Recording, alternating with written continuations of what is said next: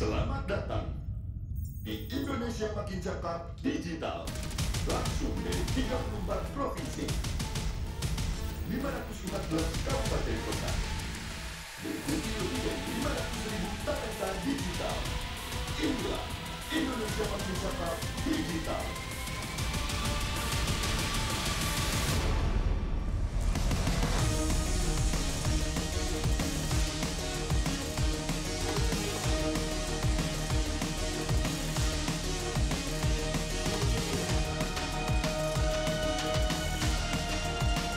Saya luncurkan program Literasi Digital Nasional hari ini.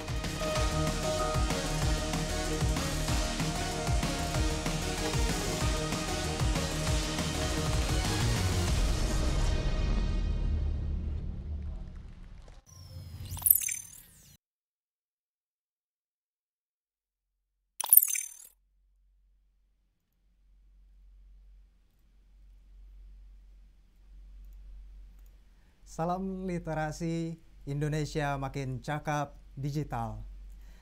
Assalamualaikum warahmatullahi wabarakatuh. Shalom, Om Swastiastu, Namo Buddhaya, salam kebajikan, Rahayu. Senang sekali rasanya dapat kembali berjumpa dalam webinar Literasi Digital tahun 2021.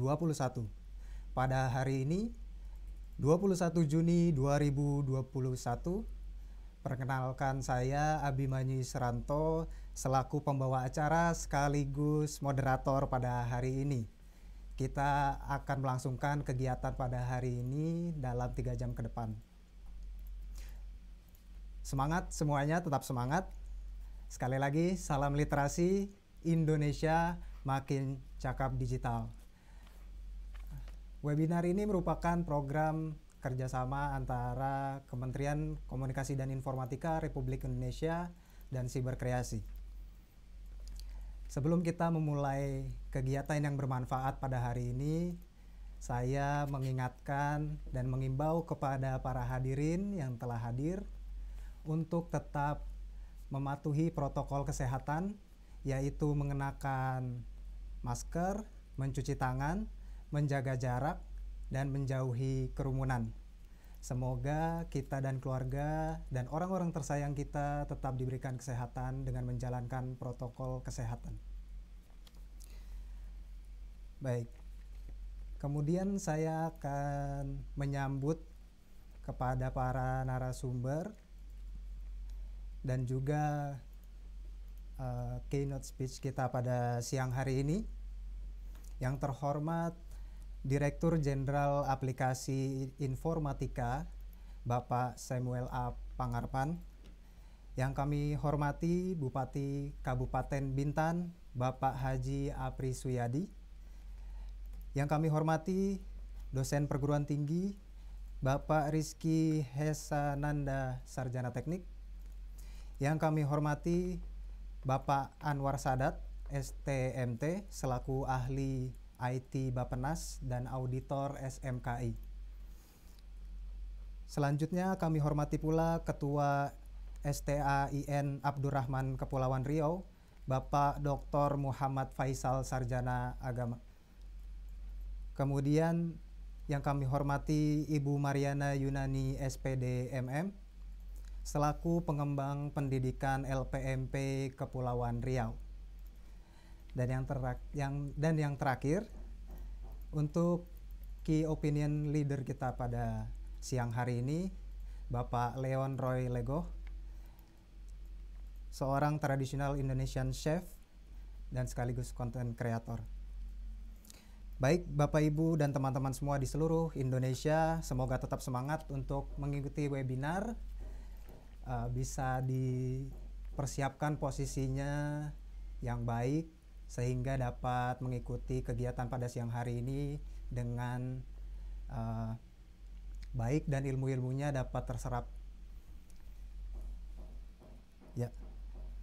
Webinar hari ini diselenggarakan oleh Kementerian Komunikasi dan Informatika Republik Indonesia.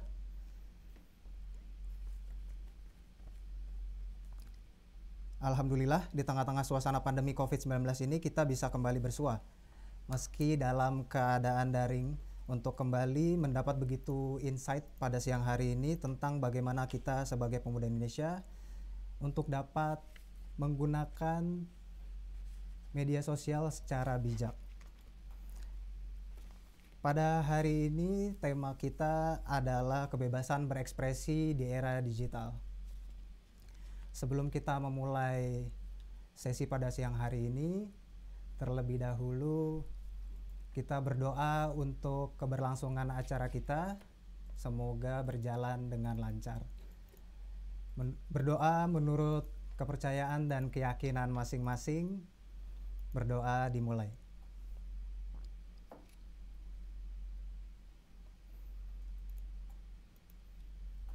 Berdoa selesai. Ya.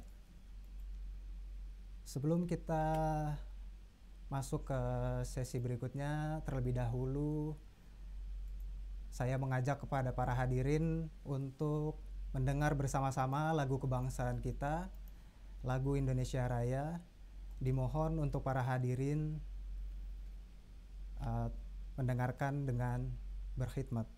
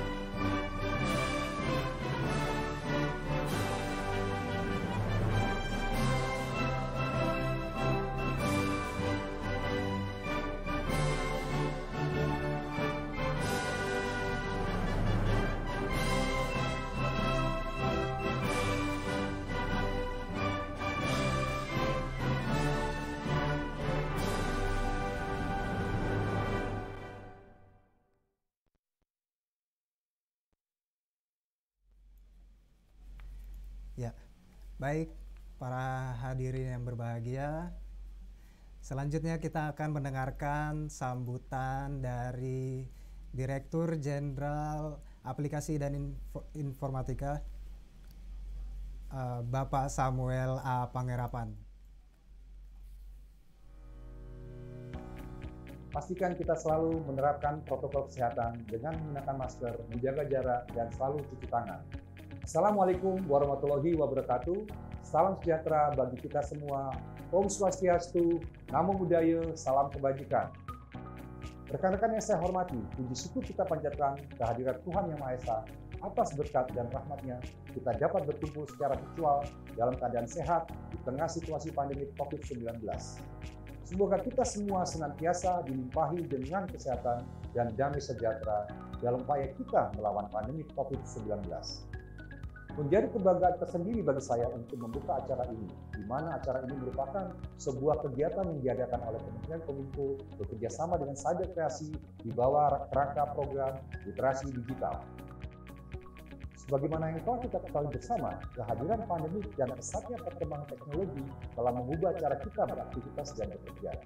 Kehadiran teknologi sebagai bagian dari kehidupan masyarakat inilah yang semakin mempertegas bahwa kita sedang menghadapi era disrupsi teknologi. Untuk menghadapi hal tersebut, kita semua harus mempercepat kerjasama kita dalam mewujudkan agenda transformasi digital Indonesia. Rekan sekalian yang berbahagia, salah satu pilar penting dalam mendukung terwujudnya agenda transformasi digital adalah menciptakan masyarakat digital di mana kemampuan literasi digital masyarakat memegang peranan penting di dalamnya.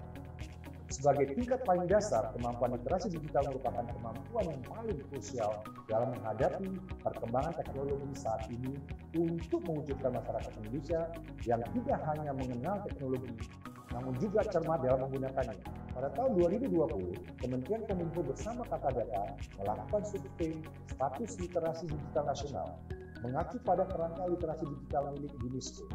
Kajian tersebut menunjukkan bahwa indeks literasi digital Indonesia ada pada angka 3,47 dari skala 1 sampai 4. Di mana hal itu menunjukkan bahwa indeks literasi digital kita hanya ada pada sedikit di atas tingkat sedang, namun belum mencapai tingkat baik. Untuk mencapai tingkat literasi yang baik, pemerintah tidak dapat bekerja sendiri.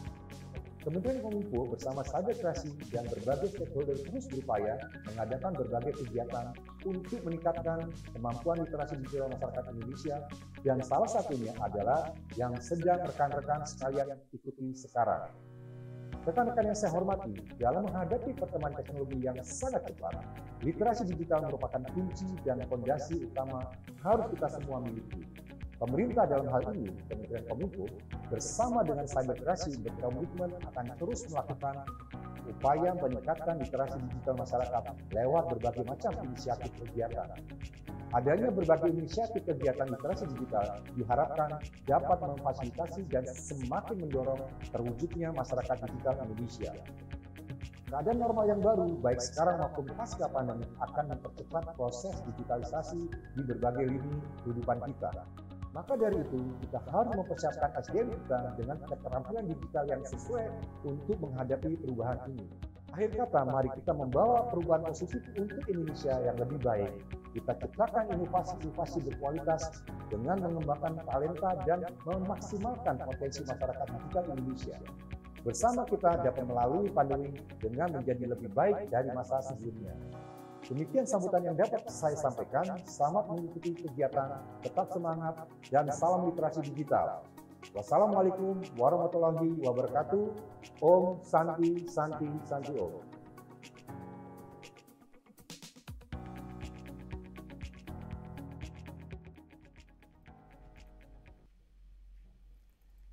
Demikian sambutan dari Bapak Direktur Jenderal Aptika, Bapak Samuel A. Panggerapan. Terima kasih atas sambutan yang sangat bermanfaat.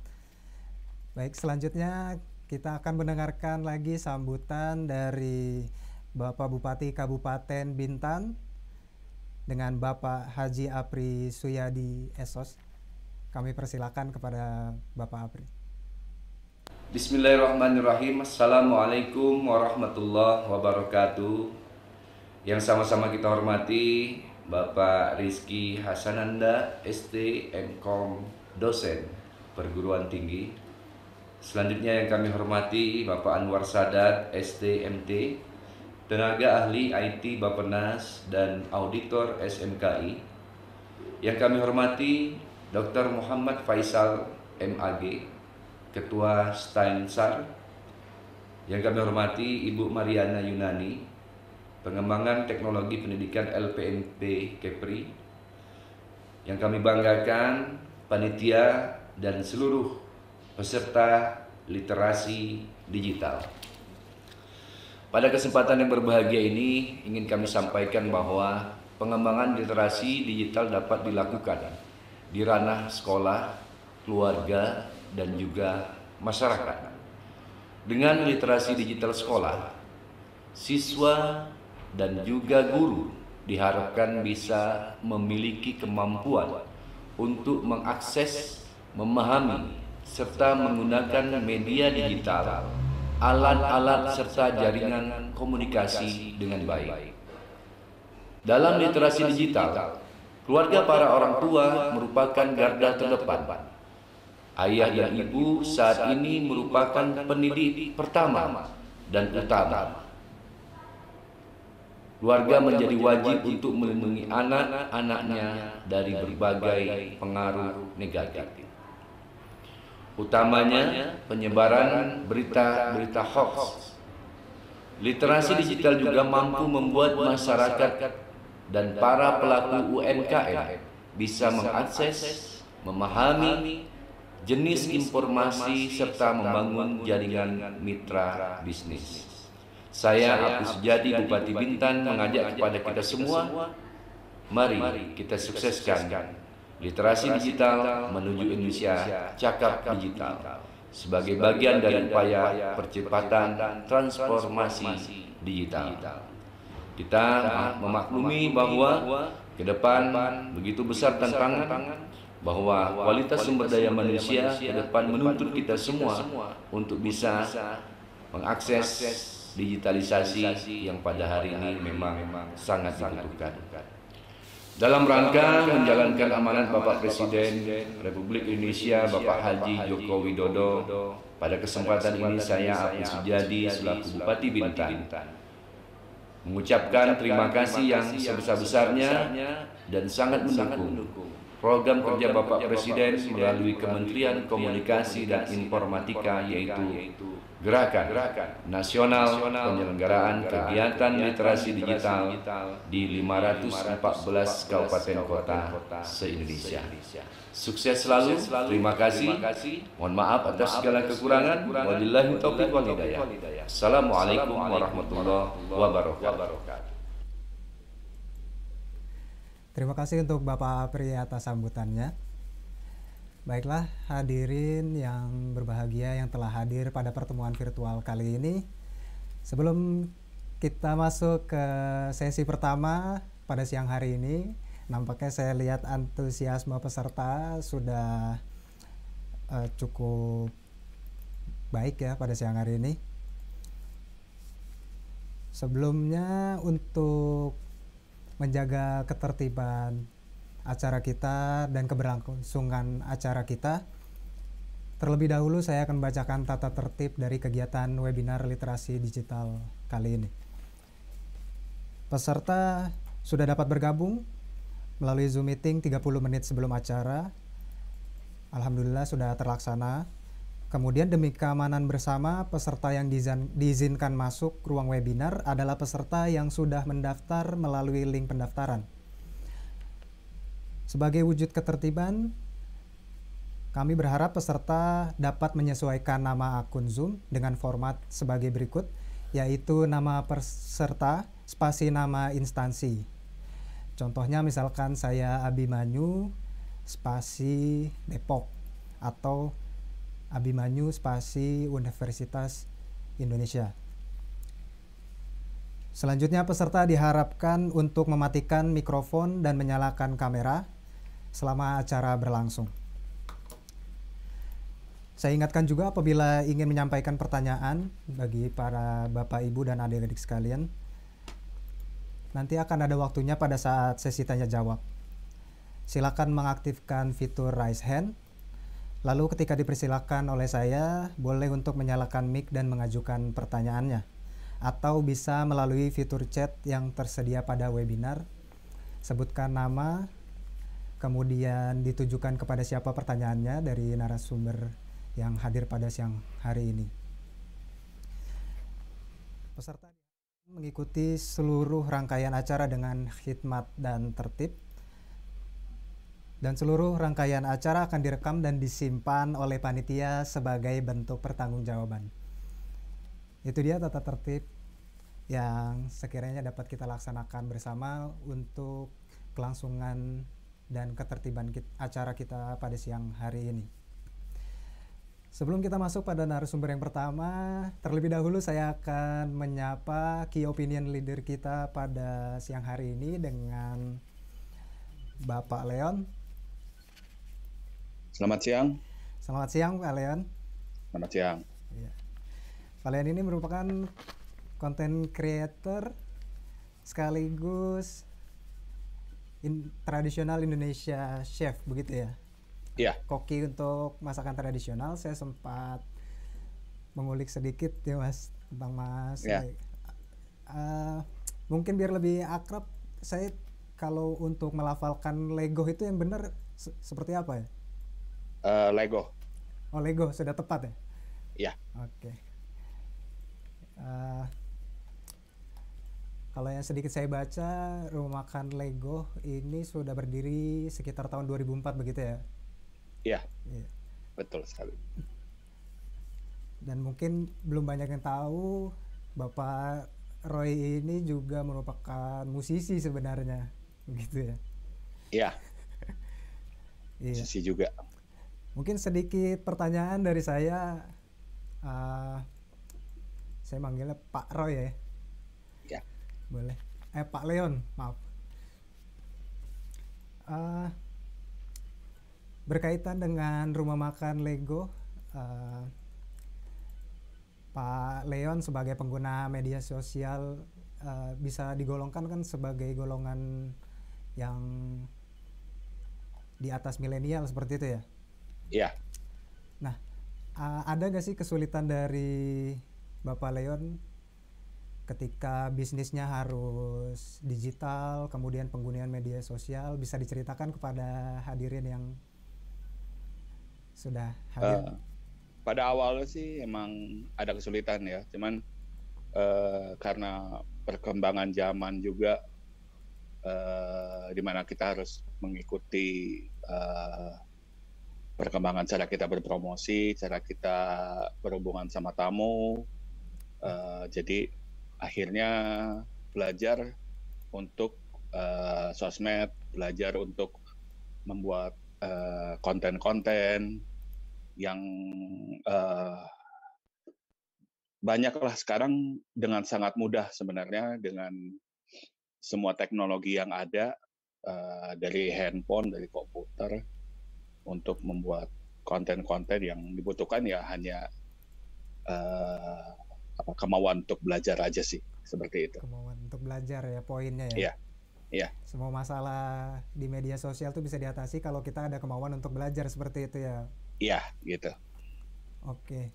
Oh ya, saya mungkin lupa untuk menanyakan untuk kegiatan bermedia sosial dari Pak Leon ini sehari-hari menggunakan media sosial apa saja ya? Saya pakai Instagram, ada Twitter, Facebook, kemudian yang di luar itu ya WhatsApp dan lain-lain. Apakah itu digunakan sesuai dengan purpose masing-masing atau tujuan masing-masing, atau untuk semua seperti rumah makan Lego itu ada di semua aplikasi, atau bagaimana pengaturannya? Semuanya ada. Jadi emang yaitu perkembangan zaman menuntut kita untuk ada di semua jenis platform sosmed ya. Instagram harus ada, di Twitter ada, di Facebook ada, kemudian di WhatsApp untuk berhubungan langsung sama tamu juga ada, seperti itu. Jadi emang kita usahakan semuanya bisa berjalan bareng, biar soalnya kan sekarang semua orang menggunakan sosmed gitu. Mungkin telepon juga udah agak jarang sekarang ya. Iya. Jadi lebih banyak berhubungan, berkomunikasi dengan tamu, ada pesanan atau apa juga via sosmed. Oke, baik. Oke Pak Leon, mungkin saat Oke. ini pertanyaan dari saya itu dulu. Nanti kita akan Ya. sambung lagi setelah Siap. kita mendengar pemaparan dari keempat narasumber. Oke, terima kasih. Terima kasih Mas Leon. Yo. Baik, saya akan mengundang narasumber pertama kita pada siang hari ini, kepada Bapak Rizky Hesananda, STMkom.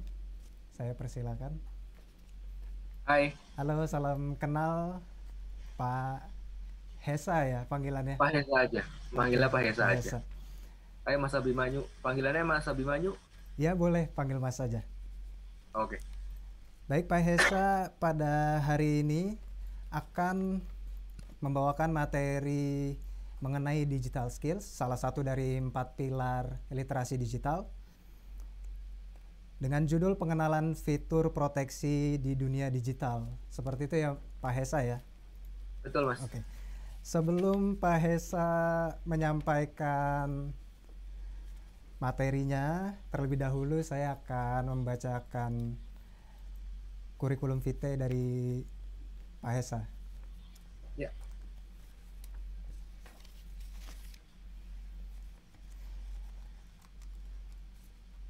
Rizky Hesananda STMkom merupakan dosen ilmu komputer yang berasal dari praktisi dunia industri informasi dan teknologi. Beliau bekerja sebagai web developer, pernah mengerjakan berbagai jenis pekerjaan di dunia informasi dan teknologi seperti perusahaan korporat, kementerian, serta startup. Dari pengalamannya dan kepakarannya, Pak Hesa mampu membedakan kebutuhan dan pendekatan terhadap kebutuhan informasi dan teknologi. Ya, mungkin itu nanti bisa dijelaskan lebih lanjut oleh Pak Hesa. Ya. Saya persilakan kepada Pak Hesa untuk memaparkan materinya pada siang hari ini selama 20 menit ke depan. Dan sebelumnya, apabila nanti sudah mendekati waktunya 5 menit sebelum jika waktunya akan berakhir, saya akan mengingatkan kembali, begitu Pak Hesa? Ya, Mas Abi. Iya, saya persilakan. Oke. Oke, untuk materi aku boleh share dari komputerku atau dari panitia? Ya, dari komputer Pak Hesa. Oke. Sebelumnya karena kita ketemunya online kayak begini, mohon konfirmasi apakah suara dan video terdengar dengan baik di situ? Ya, sudah jelas Baik, ya? Pak Hesa. Ya. Oke, thank you Mas Abi. Nah, oke, salam kenal semua buat teman-teman yang hari ini udah datang.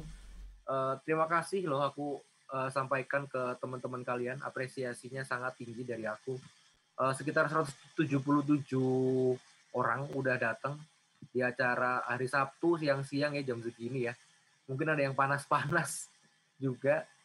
Thank you udah datang, dan aku sangat menghargai antusiasme teman-teman. Untuk semangatnya kan adalah untuk maju bersama ya, untuk melek digital bareng-bareng, terus supaya mungkin menyambut dunia yang makin digital kurang lebih ke depannya.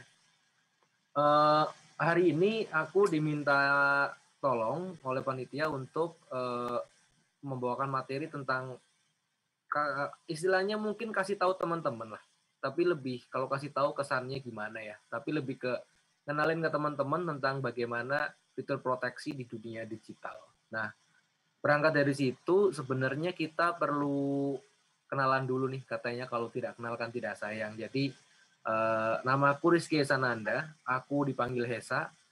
Untuk hari ini aku bekerja sebagai dosen di BRI Institute Jakarta, dan dalam waktu yang bersamaan secara paralel aku juga menjadi programmer khususnya untuk pengembangan di website developer.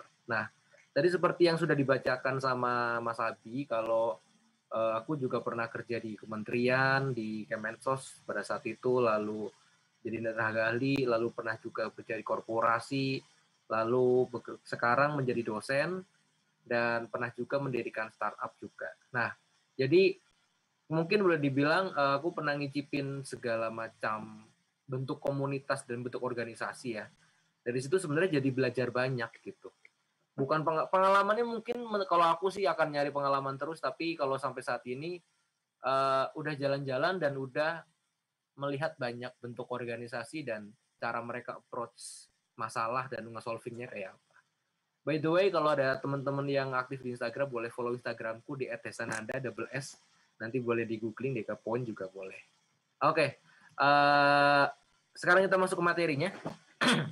Kita ngomongin tentang sebenarnya fitur proteksi di dunia digital. Jadi kalau dibagi jadi dua, mungkin bisa juga larinya ke data protection sama cyber security. Nah, ketika kita gabungin kedua belah dunia ini, maka kedua hal ini, maka kita bisa membuat namanya cyber protection. Nah, mari kita bedah lebih jauh tentang hari ini. tentang apa itu, bagaimana fitur-fitur yang kita bisa pakai di dalam dunia digital. Nah, oke. Dari latar belakangnya dulu, jadi kita tahu dulu sebenarnya dari mana kita berasal dan kita mau kemana. Ini sebenarnya kalau kita udah tahu dua hal ini, jadi dari mana kita sekarang start, kita mau finishnya di mana, itu akan jauh lebih memberikan kita ruang untuk insting kita atau sebenarnya inovasi-inovasi kita bisa muncul ketika kita harus bertindak, ketika ada masalah kita harus apa ini masalah gitu. Nah, oke. Sekarang singkatnya semua sudah digital gitu. Jadi dunia nyata itu sebenarnya bisa jadi kadang kebolak-balik sama dunia maya kita, kan gitu. Kita kan berangkat dari dunia nyata di mana nggak ada handphone, nggak ada likes, nggak ada subscribe, nggak ada viewers. Nah sekarang tiba-tiba dibantu dalam tanda kutip oleh era pandemi, kita tiba-tiba semuanya serba digital. Bahkan webinar semacam ini menjadi lumrah dan teman-teman udah biasa banget untuk pakai Zoom, pakai Google Meet, dan lainnya untuk ngikutin narasumber secara online gitu. Segala macamnya sudah lebih settle dibanding awal-awal tahun mungkin 2020 ya, awal-awal tahun pandemi. Kalau hari ini teman-teman ikut Zoom udah gampang banget pasti. Bahkan dari anak kecil sampai orang tua, dari SD sampai mungkin Bapak Ibu teman-teman di sini itu udah semuanya klik Zoom via handphone, via laptop itu udah gampang. Jadi mungkin segampang beli nasi di warteg, mungkin kayak gitu istilahnya ya. Jadi dunia digital sama dunia nyata sekarang arahnya kok udah hampir tidak bisa dibedain. Atau bahkan kalau mau dibilang gede-gedean, secara angka bahkan bisa jadi semua orang hampir 90% sekarang udah melek digital. Nah, karena mereka udah melek digital, mereka udah masuk ke dunianya gitu. Maka satuan-satuan yang diperoleh di dunia nyata bisa juga berpengaruh ke dunia digital, dan juga yang di dunia digital sekarang udah bisa masuk ke dunia nyata. Contohnya adalah orang dibilang keren kalau yang komen banyak gitu. Atau suatu foto dibilang fotonya keren kalau yang nge-likes banyak gitu. Jadi pun ketika kita ketemu sama selebgram, ketemu sama narasumber, ketemu sama orang yang punya followers banyak, di dunia nyata pun kita akan lebih respect sama dia, kita akan lebih menghargai dia gitu. Jadinya apa yang terjadi di dunia nyata itu dipengaruhi oleh apa yang kita lihat di dunia digital gitu. Nah, jadinya kalau nggak tahu ya, mungkin kalau sekarang kita bisa nyebut ada dunia maya, dunia digital, atau dunia nyata gitu. Kita masih bisa bagi ini jadi dua hal yang terpisah. Cuman dalam waktu dekat, menurut saya kok mungkin 5 tahun, 10 tahun ke depan, dua dunia ini akan jadi satu gitu. Akan ya udah, ini cuman kita nyebutnya dunia aja, udah tidak digital, udah tidak nyata, semuanya jadi satu. Ini adalah dunia, bentuknya campur aduk jadi gini. Nah, jadi karena sifatnya dari dunia digital udah bisa geser ke dunia nyata, artinya keputusannya pun akan menjadi nyata juga gitu. Jadi kita bisa terpengaruh sama orang, kita juga bisa mempengaruhi orang itu lewat dunia digital, dan bisa diterjemahkan sama orang itu ke dunia nyata dia gitu. Ada orang demo gara-gara lihat di sosmed, ada orang jadi beli barang gara-gara lihat di sosmed, ada orang jadi pengen makan sesuatu gara-gara lihat di sosmed. Itu semua campur jadi satu di dunia digital dan dunia nyata. So, dunia digital bisa dibilang sama pentingnya atau sama berpengaruhnya dengan dunia nyata gitu. Termasuk pun yang kita lakukan sekarang, termasuk webinar saat ini juga salah satu bentuk kalau dunia nyata dan dunia digital bisa dibilang udah merger lah, kurang lebih udah semakin merger dan semakin jadi satu. Nah, kalau ngomongin diagramnya, di dunia digital kan kurang lebih begini. Acak-adut, amburadul, lalu banyak banget orangnya, yang mungkin satu sama lain kita tidak bisa kenal juga karena terlalu banyak gitu. Kalau menurut penelitian, orang maksimal punya teman itu 150 orang. Di luar itu susah banget untuk berteman gitu. Atau bahkan kalau dalam grup-grup kecil kita cuma punya 12 orang, katanya gitu. Circle kita, lingkaran kita cuma maksimal segitu. Di luar itu kita nggak akan terlalu dekat, nggak akan terlalu percaya. Nah, di dunia digital ini beda. Orang bisa punya followers ribuan gitu. Orang bisa nerima chat DM itu dari Instagram, dari WhatsApp, itu bisa ratusan setiap hari, setiap kali ada kegiatan dia posting status segala macam. Nah, jadi dunia digital itu beneran sama kayak orang nonton bola di stadion gitu, atau sama orang datang ke pasar malam rame-rame. Atau kayak pasar kalau ibu-ibu belanja katakan sayur mayur. Nah, ini sebenarnya sama. Jadi dunia digital sekarang itu banyak banget, crowded, dan kita nggak tahu sebenarnya siapa aja yang bisa masuk ke situ. Bahkan akan lebih susah karena dalam dunia digital kita bisa pakai topeng gitu. Jadi kita bisa pakai filter, kita bisa pakai identitas yang lain, kita juga bisa pakai identitas yang palsu. Nah, kurang lebih gitu. Dan itu sah ketika itu masuk ke dunia digital. Bahkan Bapak Ibu bisa nge-rename username dengan gampang, bikin nama lengkap dengan gampang, sekarang bisa dibikin juga bisa gitu. Katakan dalam Zoom ini dibikin namanya katakan Michael Jordan. Jadi akan jadi Michael Jordan. Dengan foto yang Michael Jordan, dia akan jadi Michael Jordan juga. Nah, ini yang terjadi di dunia digital saat ini ya, yang kita hadapin sehari-hari gitu. Jadi makanya tidak heran ketika banyak kejahatan. Seperti layaknya ada copet di pasar, ada tukang kutil barang di pasar. Di dunia digital pun akan mungkin terjadi. Kenapa? Karena ini crowded. Ini dunia yang crowded. Ini environment, lingkungan yang acak-adut. Dari yang paling pintar sampai yang paling kurang pintar ada di situ semua. Nah, ada yang jahat, ada yang baik, campur aduk jadi situ semua. Kita hampir mustahil untuk kenalin segala macam orang yang ada di sini. Wong maksudnya tetangga sendiri, kadang teman sendiri juga itu bisa juga yang kena tipu segala macam, itu bisa juga. Apalagi ini orang-orang yang kita orang asing, kita nggak kenal, dulunya di luar kita gitu. Nah, maka dari itu sebenarnya aku cuma nitip pesan ke teman-teman kalau yang paling penting dilindungin adalah diri kita sendiri dulu. Data kita itu dilindungin dulu. Kalau istilah miringnya ya data protection gitu ya, istilah kerennya ya. Tapi konsepnya adalah data kita tuh yang hati-hati gitu loh. Jadi jangan diumbar, jangan disebar ke yang lain. Kalau bisa data-data kita yang penting-penting kita simpan sendiri, orang lain nggak usah tahu, nah kan gitu. Nah, karena ini jadi tanggung jawab untuk semua orang yang berani memutuskan untuk masuk ke dunia digital. Walaupun sebenarnya untuk memutuskan apakah teman-teman masuk dunia digital, contohnya teman-teman bikin akun LinkedIn, bikin akun YouTube, mau komentar di YouTube, punya akun Instagram, punya WhatsApp, punya akun di media sosial lain gitu. Nah, semua itu sebenarnya itu adalah keputusan kita. Itu kita bahwa masuk ke dunia digital.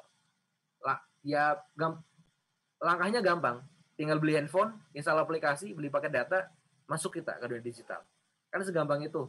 Bahkan saking banyaknya dan saking nyamannya dan gampangnya ngakses itu, bahkan itu kayak di beberapa tempat, di beberapa komunitas itu udah seharusnya kalau kamu punya handphone bagus gitu. Udah seharusnya kalau kamu punya Instagram, sudah seharusnya kamu punya Facebook, sudah seharusnya kamu install Zoom gitu. Nah, ini jadi kewajaran, ini yang sebenarnya perlu kita agak hati-hati nih gitu. Kita agak ngerem dikit, kita sadari dulu kalau kita masuk ke dunia yang berbeda gitu. Nah, jadi yang paling penting diproteksi adalah data kita. Nah gitu. Nah pertanyaannya kan tinggal gini, iya konsepnya adalah memproteksi data kita. Lalu caranya gimana gitu? Lalu untuk apa ya? Konkretnya deh gimana deh gitu untuk memproteksi data. Yang pertama teman-teman di sini harus contohnya gini, kalau teman-teman googling atau ngecek sesuatu atau nyari informasi atau mungkin nyari hiburan di internet, pastikan kalau depannya di depan alamatnya itu dia pakai HTTPS bukan pakai HTTP gitu. Kalau teknisnya HTTPS itu data kita tuh dienkripsi, jadi dibungkus sedemikian rupa, dikasih kode, diacak gitu pesannya, fotonya juga diacak, videonya kita acak, itu supaya data kita kalau ada orang di tengah-tengah dia nggak bisa download atau dia nggak bisa nguping lah gitu. Ini konsepnya kayak bapak ibu ngomong pakai bahasa daerah ke temennya ketika mungkin ada di Jakarta. Jadi katakan orang Jawa pergi ke Bandung terus ngomong pakai bahasa Jawa, jadi orang Bandung nggak bisa ngerti. Kurang lebih kan konsepnya HTTPS gitu. Jadi HTTPS itu kita bikin secure, dibikin ngacak nih. Jadi yang tahu cuma 2 device ini doang, cuma handphone sama server. Di tengahnya nggak ada tuh yang bisa nguping atau bisa apa ya, istilahnya nyolong data kita. Nah itu jadi kalau Bapak Ibu nemu website yang ada HTTPS-nya, itu jauh lebih aman daripada yang cuma HTTP aja. Nah gitu. Itu salah satu. Apakah HTTP tidak aman? Bisa jadi aman. Cuman kalau ngomongin yang lebih aman banget, yang depannya HTTPS. Itu tips praktis pertama untuk ngejaga supaya data kita nggak bocor keluar sana ke orang yang tidak bertanggung jawab. Berikutnya, kalau Bapak Ibu lagi bepergian dan ketemu WiFi yang sifatnya publik itu WiFi yang semua orang bisa mengakses, biasanya di bandara, di stasiun, di terminal, atau mungkin di toko-toko. Itu Bapak Ibu perlu hati-hati karena kadang WiFi itu tidak semuanya Mohon izin, tidak semuanya tanpa pengawasan. Pak Hesa, mohon izin. Ya. Waktunya 5 menit lagi kurang lebih. Oke. Ya. Silakan dilanjutkan. Nah, ya.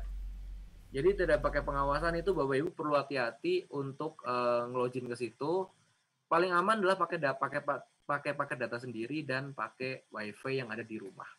Itu jauh lebih aman. Lalu berikutnya, nah ini hati-hati sama tautan phishing yang sering nongol di internet. Ini hati-hati untuk sering ngekliknya. Banner-banner iklan juga hati-hati. Kalian teman-teman harus lihat dulu mana yang bisa diklik, mana yang tidak bisa diklik, itu perlu diteliti lagi. Dan yang terlalu menggiurkan, contohnya hadiah ini, hadiah itu lupakan aja, biasanya itu phishing dan itu cuma ngakalin data kita aja. Nah, lalu ganti password yang bagus gitu. Nah, kalau contoh password yang di sini, di tulisan ini password terburuk yang orang pernah pakai. 1, 2, 3, 4, 5, 6, 1 sampai 9, QWERTY. Kalau Bapak Ibu sekarang passwordnya 1 sampai 4 ini tolong diganti sekarang juga supaya tidak gampang dibobol. Diganti yang agak rumit dikit, ingat-ingat dikit nggak masalah kalau sudah ditulis. Better begitu tipsnya. Lalu berikutnya, kalau misalkan teman-teman pakai Google Chrome atau pakai apa, pakai yang incognito, itu ngebikin data teman-teman lebih aman dan tidak bisa di-caching datanya. Berikutnya adalah kalau bisa teman-teman logout akun dengan reguler. Jadi dengan kalau dipakai login lagi, kalau enggak logout. Itu akan jauh lebih aman daripada teman-teman stay logout di 1 device atau 2 device. Lalu kalau bisa jangan nyebarin informasi pribadi ya, kayak plat nomor, terus kayak kesehatan atau foto atau email-email yang file-file yang sifatnya membahayakan atau sensitif, itu kalau bisa jangan dibikin publik dengan cara di sosmed, di-upload di stories atau di posting, itu sebisa mungkin nggak usah deh. Itu mending dibuat konsumsi pribadi aja, buat keluarga aja, buat teman-teman sendiri aja. Lalu berikutnya, kalau teman-teman pakai software atau pakai aplikasi, sebisa mungkin diupdate. Jadi walaupun ngupdate-nya kadang lama, kadang butuh waktu, sebisa mungkin diupdate, karena biasanya security-nya akan ikut update juga untuk menangani malware atau sesuatu yang tidak diinginkan lainnya. Terus yang jelas rangkumannya adalah ketika teman-teman ngeklik sesuatu di internet, di sosmed, di Instagram, di Facebook, di website yang lain, di Google, itu please berpikir sebelum teman-teman ngeklik satu hal gitu. Jadi sebelum masuk ke website, mikir dulu nih. Pikir sejenak nggak apa-apa, nggak perlu buru-buru. Media sosial tidak diciptakan untuk buru-buru, tapi untuk memang diciptakan untuk kecepatan, tapi teman-teman nggak boleh buru-buru dalam ngekliknya. Kayak ada ngisi survei online, terus centang apa, ngisi form apa, itu perlu hati-hati, karena tidak semua hal di dunia digital itu baik dan banyak juga jebakan Batman-nya. Gitu. Jadi berpikir dulu. Nah ini terakhir dari aku bagian tentang jadi antara kenyamanan dengan security. Jadi makin kita aman sebenarnya makin kita tidak nyaman. Itu kalau ngomongin kurvanya jadi begini ya. Tapi bahasa gampangnya beginilah gitu. Jadi makin kita nyaman sebenarnya kita makin nggak aman nih di sini. Jadi kalau wifi nggak pakai password kita tinggal masuk, aman kan, nyaman kan. Tapi nggak aman gitu. Jadi kita bikin password, kita harus ngetik dulu untuk login. Nah gitu. Sosial media kalau logout dulu terus login lagi bolak-balik kan, tapi itu jauh lebih aman daripada kita ngatur misalkan sosial media akan login di mana-mana atau sembarangan PC teman, handphone teman kita login, lupa logout. Itu juga nggak aman. Jadi kita perlu hati-hati dan kita perlu ngatur seberapa kita nyaman dan seberapa kita aman, kita perlu atur, kita perlu seimbangkan sebenarnya bobotnya. Jadi itu pesan dari saya, ini referensi yang saya pakai, lalu ya Q&A-nya mungkin nanti ya. Balik lagi, nama saya Rizky Sananda, dipanggil Hesa, saya dosen di Bari Institute dan sekarang jadi programmer. Gitu. Terima kasih untuk teman-teman yang udah nyimak materinya.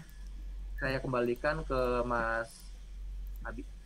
Terima kasih Pak Hesa atas penjelasannya yang begitu bermanfaat. Semoga teman-teman bisa menerapkan di kehidupan sehari-hari, begitu ya Pak Hesa ya? Betul Mas, karena tips-tipsnya nih praktikal dan bisa langsung dipakai setelah ikut webinar ini. Mungkin satu pertanyaan singkat dari saya, boleh Mas? Ya, silakan. Iya. Mungkin teman-teman di sini perlu tahu, kalau misalkan kita kalau tadi seperti pemaparan Pak Hesa, kita tuh harus ingat untuk logout. Apakah itu berlaku juga untuk gawai pribadi kita seperti itu? Nah itu dia. Kalau Android itu kan sometimes memang dia nuntut kita untuk login ya. Kalau modelnya di skak begitu sebenarnya udah nggak ada pilihan lain, gitu. Cuman kalau misalkan sosmed yang sifatnya kita via web itu ya kalau bisa mungkin di logout lah. Sebisa mungkin ya. Makanya itu perlu dicun antara kenyamanan sama keamanan nih. Titik tengahnya di mana gitu. Karena kalau beneran yang diikutin ya nggak usah login, itu aman banget jelas. Cuman kita jadi nggak nyaman toh, kan gitu. Jadi kalau bisa login dan gak ganggu keamanan, login ya udah nggak usah login lah atau logout lah gitu.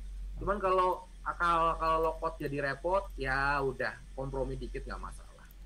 Oke, terima kasih gitu ya. Pak Hesa. Jadi mudah-mudahan teman-teman dan para hadirin sekalian bisa mendapatkan insight nih. Jadi seperti tadi juga penjelasan dari Pak Hesa, kenyamanan itu berbanding terbalik dengan keamanan. Jadi mohon diperhatikan untuk kedepannya. Baik, kita akan masuk ke pemaparan narasumber kedua. Tapi sebelum itu saya mengingatkan juga untuk kepada para hadirin yang ingin bertanya, silakan ketik di kolom komentar, ketikkan nama, kemudian pertanyaannya, dan untuk narasumber mana pertanyaan itu. Di akhir acara pada hari ini, kami juga akan mendata penanya terpilih yang kemudian nanti akan berkesempatan mendapatkan hadiah berupa e-money. Baik, saya panggil narasumber kedua, Bapak Anwar Sadat. Selamat bergabung, Pak Anwar. Assalamualaikum. Waalaikumsalam. Apa kabar, Pak Anwar? Alhamdulillah sehat. Alhamdulillah. Salam kenal juga ya Pak Anwar ya? Ya, salam kenal Mas. Abi ya, saya panggil Abi. Ya, saya Abi Pak. Oke, baik.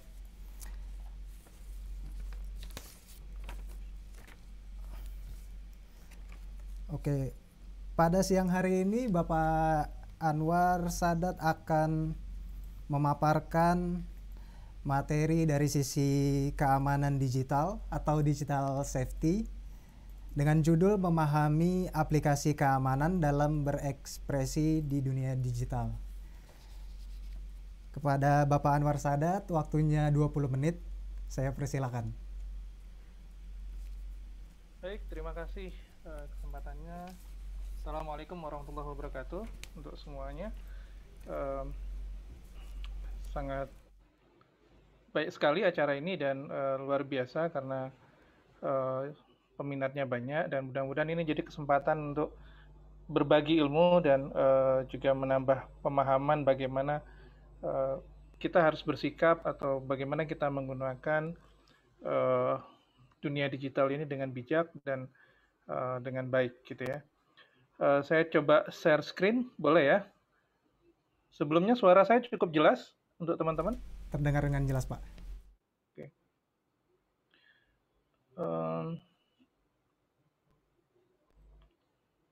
Baik. Nama saya Anwar. Saya bukan milenial ya, karena saya kelahirannya 70-80-an gitu. Jadi gayanya mungkin agak-agak tua gitu. Jadi mohon maaf kalau kurang gaul gitu ya. Kemudian aktivitas sehari-hari saya banyak di Bappenas, membantu untuk memberikan advice terkait kebijakan pemanfaatan IT. Kemudian saya juga serabutan, kadang jadi konsultan, kadang juga mimpin startup, kadang ngajar juga gitu ya. Jadi alhamdulillah dengan dunia digital ini kerja serabutan bukan lagi sesuatu yang memalukan gitu ya, tapi juga bisa memberikan manfaat lebih banyak. Baik, kalau kita cerita tentang dunia digital, maka rasanya hari ini semua sudah tahu apa itu dunia digital. Semenjak pandemi COVID awal tahun kemarin, dari tahun kemarin ya, semua jadi sangat terbiasa dan juga terbiasa juga dengan betapa gampangnya data kita itu bocor. Yang heboh barusan ini kan data pribadi yang bocor, ya, yang itu mungkin secara finansial ke pengguna tidak langsung terasa. Tapi bayangkan kalau seandainya data pribadi itu ada tanggal lahir, ada nama ibu, gitu ya. Kemudian ada orang tiba-tiba menghubungi ke kontak center sebuah aplikasi perbankan misalnya, kemudian dia mengaku sebagai kita dengan menyebutkan semua nomor informasi pribadi kita tadi, maka dia tidak akan ada pemeriksaan lain selain dia dianggap sebagai diri kita. Dan kalau itu terjadi, maka kerugian finansial itu baru kita rasakan. Dari sisi perusahaan, kerugian finansialnya banyak. Banyak perusahaan yang kemudian khawatir bahwa sistemnya itu bisa diutak-atik dari luar atau sistemnya bisa mati. Nah, contoh yang sederhana adalah kalau seandainya ada pemilu, kemudian situs yang memperlihatkan statistik hasil pemilu itu tiba-tiba down. Nah, itu akan mengakibatkan kerugian finansial. Kenapa? Karena berapa banyak resource yang terbuang hanya untuk merecover balik apa yang sudah terjadi. Dan ini juga menjadi masalah untuk konsumen, pengguna dari teknologi informasi di dunia digital. Jadi dan penyebabnya tidak serta-merta itu ada di teknologi, ada di prosesnya, ada di teknik penipuannya gitu ya. Jadi tidak semua itu karena teknologinya jelek, tapi memang untuk jadi nakal, untuk jadi jahat itu lebih gampang dibanding untuk jadi baik. Nah, ini kayaknya hukum alam ya gitu ya. Dan kalau itu terjadi biasanya yang paling banyak dirugikan adalah reputasi. Reputasi personal, reputasi perusahaan itu mengalami kerusakan. Dan ini sulit untuk kita recover gitu ya kalau kalau itu terjadi pada kita. Untuk itu harus dipahami bahwa keamanan cyber itu penting dan itu jadi tanggung jawab setiap orang, baik secara personal maupun secara organisasi. Baik, kalau kita cerita keamanan berarti ada yang menyerang, ya, ada yang menyerang. Nah, kalau menyerang sudah jelas sifatnya ofensif. Jadi cyber attack itu adalah kegiatan yang dilakukan secara sengaja untuk sifatnya ofensif, menyerang. Apa yang ditarget? Sistem komputer, jaringan komputer, infrastruktur TIK. Biasanya yang melakukan ini identitasnya anonim, dia tidak mau dikenal. Jadi kalau hacker itu biasanya dia pakai nama alias gitu ya. Dan tujuannya adalah untuk mencuri, mengubah, maupun menghancurkan target. Apa yang dilakukan atau bagaimana dia melakukan? Ada banyak, nanti kita akan setelah ini akan bahas lebih banyak tentang metodenya gitu ya. Dan intinya adalah dia meretas kerawanan yang ada dalam sistem aplikasi yang kita miliki. Tujuannya apa? Pertama adalah, dan ini yang paling bahaya, pemusnahan integritas. Jadi kepercayaan orang pada kita, pada organisasi itu bisa hilang. Karena apa? Karena ada orang lain yang bisa berpretensi, berpura-pura sebagai kita dan melakukan tindakan yang di luar kita bayangkan. Yang kedua, itu adalah gangguan ketersediaan layanan yang kita miliki. Jadi kalau seandainya kita lagi penting, lagi mau belajar, misalnya Zoom ini ya, ada salah satu masalah di Zoom dulu, tapi sudah di-solve gitu ya. Tiba-tiba ada orang masuk dalam webinar ini dan kemudian membagikan sesuatu yang besar dan menyebabkan koneksi menjadi jelek. Nah, itu contoh bagaimana gangguan ketersediaan layanan itu bisa mengganggu. Padahal kita sedang belajar, kita sedang rapat gitu ya, dan itu sangat mengganggu sekali gitu ya. Yang kedua itu adalah hilangnya kerahasiaan. Data-data rahasia kita jadi hilang. Nama, tempat tanggal lahir gitu ya, ataupun file-file yang bersifat privasi juga hilang. Nah, terakhir itu adalah pemusnahan fisik atau physical destruction. Ini kalau ini seperti di film-film ya, tiba-tiba ada yang bisa mengakses jaringan listrik kemudian mematikan semuanya sehingga tidak berfungsi gitu ya. Karena apakah itu mungkin? Mungkin, tapi tekniknya sangat canggih dan tidak gampang untuk dilakukan gitu ya. Baik, serangan cyber itu biasanya ada beberapa, tapi yang paling banyak dan paling mudah untuk dilakukan itu adalah distributed denial of service. Jadi bagaimana layanan kita ini tiba-tiba secara mendadak itu dibanjiri oleh traffic, dibanjiri oleh request yang tidak semestinya. Akibatnya apa?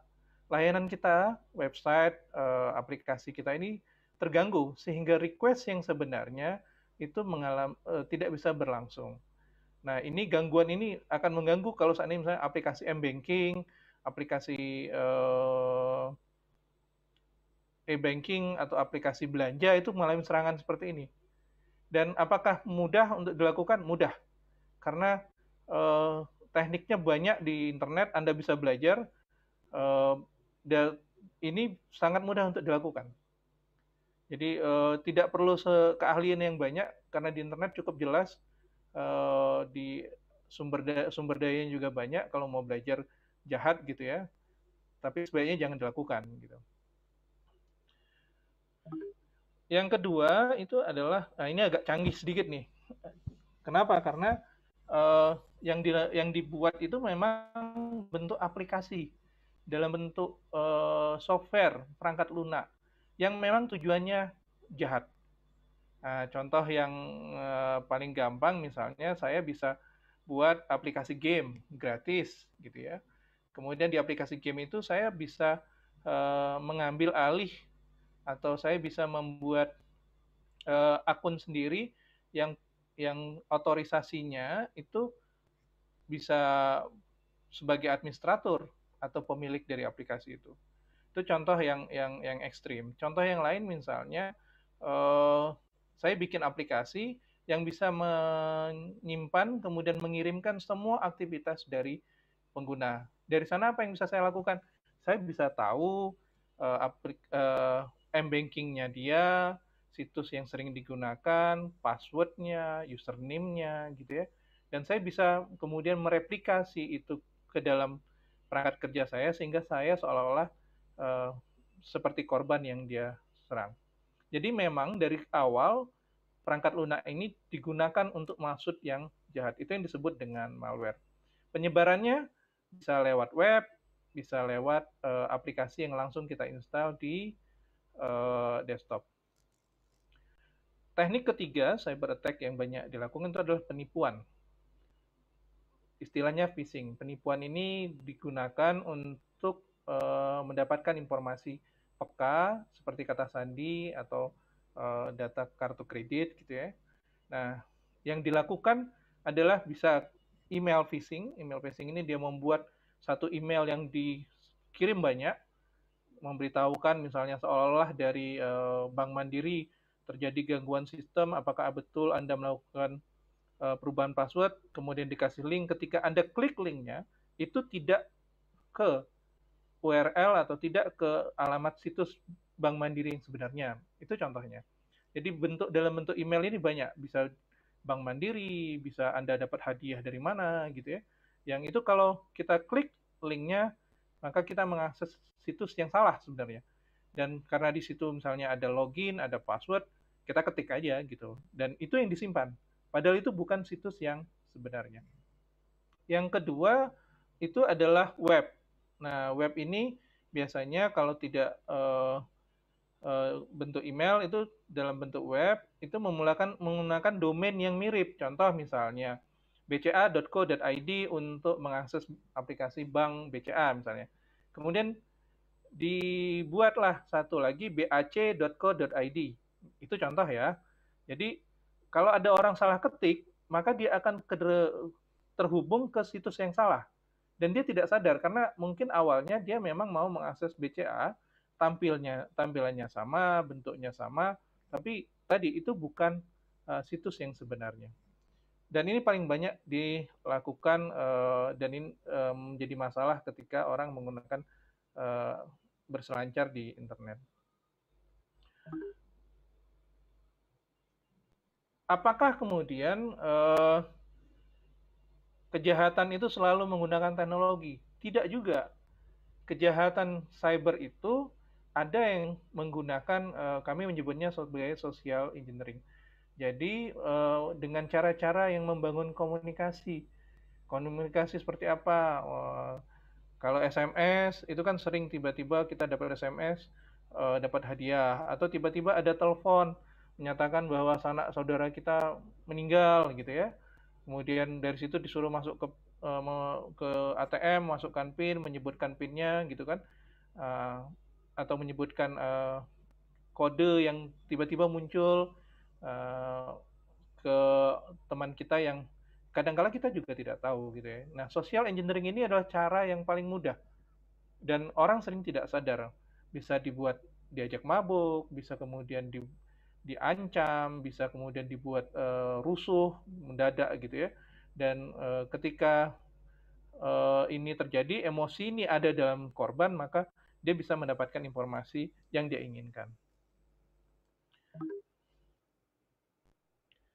Dan terakhir, ini cukup canggih dan biasanya levelnya sudah level hacker-hacker yang cukup mumpuni itu adalah menjadi orang yang berada di tengah.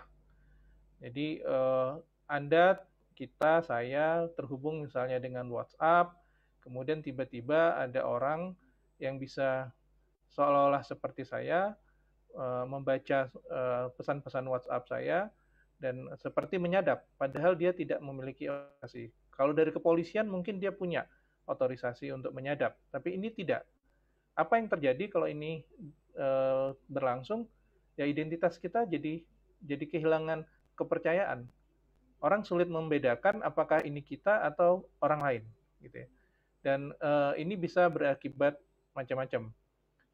Apakah itu menyebabkan kerugian finansial atau tidak, itu ada banyak. Contoh yang sederhana yang kedua itu adalah orang pretending. Kalau di Facebook tuh banyak sekali tuh keluhan. Namanya, fotonya mirip gitu ya. Kemudian dia menghubungi semua teman kita menyatakan sedang susah, ban bocor atau kecelakaan yang butuh ditransfer gitu ya. Nah, itu salah satu cara bagaimana dia melakukan penipuan untuk menjadi seolah-olah seperti kita dan berada di tengah hubungan antara kita dengan rekan-rekan kita di platform sosial media. Nah, dari semua jenis cyber attack tadi, maka teman-teman perlu tahu apa sih sebenarnya yang diamankan, apa yang perlu kita perhatikan ketika mengamankan informasi. Untuk mengamankan itu yang perlu diingat rumusnya cuman 3. CIA, ini kayak agen rahasia Amerika ya. CIA itu kepanjangan dari confidentiality, I-nya integrity, dan A-nya availability. Jadi yang akan kita amankan itu selalu pertama adalah kerahasiaan. Kerahasiaan data dan informasi yang sifatnya pribadi, sensitif, dan berharga. Kemudian yang kedua adalah kita harus mengamankan kepercayaan terhadap data, informasi yang kita miliki. Integrity ini penting. Jadi menjejaknya juga penting sehingga teman-teman harus jujur ketika melakukan jujur dan bertanggung jawab ketika melakukan aktivitas di media sosial. Kenapa? Karena ketika Anda jujur, bertanggung jawab, maka Anda sudah membangun jejak untuk bisa dipercaya. Pak Anwar, ya, untuk mengingatkan waktu 5 menit lagi ya Pak. Oke. Silakan dilanjutkan pemaparannya. Baik. Nah, dan terakhir adalah ketersediaan data ini terkait dengan infrastruktur. Cara pengamanannya seperti apa? Cara pengamanannya ada banyak, Mas. Tapi secara umum kita lakukan dengan 3 cara. Pertama adalah melakukan pengamanan autentifikasi. Tadi Mas Hesa sudah cerita tuh, passwordnya harus dibuat lebih rumit dan itu hanya kita yang tahu. Kemudian adalah mengamankan otorisasi, jadi akses yang masuk ke aplikasi kita, ke sistem kita itu harus tercatat dan juga tercatat waktunya, tercatat siapanya, alamatnya itu juga harus tercatat. Kemudian mengamankan transfernya dengan mengacak data kita. Kemudian melakukan pencatatan yang aman terhadap semua aktivitas yang masuk ke dalam sistem kita. Dan terakhir itu secara berkala melakukan assessment dan pengujian terhadap keamanan. Assessment-nya bisa macam-macam, tapi intinya ada assessment secara analisis dan ada yang testing langsung ke dalam aplikasi. Selain itu, yang penting lagi adalah ketika Anda menggunakan aplikasi sistem informasi atau membuat ini adalah Anda harus berpikir terjadi disaster, terjadi gangguan, sehingga backup itu penting. Kemudian kalau perusahaan dia harus punya secondary, tempat kedua yang bisa beroperasi jika seandainya terjadi gangguan. Ya, jadi disaster recovery ini menjadi bagian yang penting untuk memastikan bahwa ketika terjadi gangguan apapun itu operasional layanan informasi itu bisa berlangsung dengan baik. Apa yang harus dilakukan? Ada 5. Pertama adalah Anda harus mengerti atau kita semua harus aware mana data sensitif, data yang berharga. Ini harus jelas. Kemudian dari data sensitif ini kita kemudian tahu kemungkinan ancamannya dan melakukan sedikit analisa bagaimana kerawanan itu muncul. Kemudian dari sana nanti kita akan tahu tingkat resiko kerawanannya, apakah mau sering diganggu orang, apakah ini dampaknya besar, dan dari sanalah kemudian kita bisa menyiapkan tindakan pencegahan. Tindakan pencegahannya seperti apa? Ini yang sederhana. Sering melakukan OS atau software update. Kenapa? Karena kita kadang tidak tahu kejahatan atau gangguan keamanan yang terjadi di negeri lain, di belahan dunia lain. Nah, yang punya software yang ini lebih aware dan dia bisa sering melakukan update. Kemudian lakukan punya antivirus software yang dijalankan secara reguler dan update. Menyimpan identitas dari pencurian, ini penting. Kalau punya komputer, selalu nyalakan personal firewall dimanapun, karena ini akan mengawasi traffic yang keluar masuk dari aplikasi kita. Kemudian hindari spyware, adware, jadi iklan-iklan gratis, aplikasi gratis, tolong seminim mungkin, karena kita tidak tahu apa yang ada di dalam itu. Simpan password Anda, contohnya gunakan pola-pola yang hanya Anda yang mengerti, orang lain tidak, gitu ya. Dan terakhir, lakukan backup terhadap data-data penting Anda. Kerawanan yang bisa muncul, tekniknya ada macam-macam, ada injection, ada broken authentication. Jadi misalnya sesi ketika Anda pakai Facebook atau pakai WhatsApp, itu bisa tiba-tiba di hijack. Untuk itu, saran saya kalau untuk menggunakan WhatsApp, menggunakan aplikasi apapun saat ini, tolong nyalakan two-factor authentication-nya.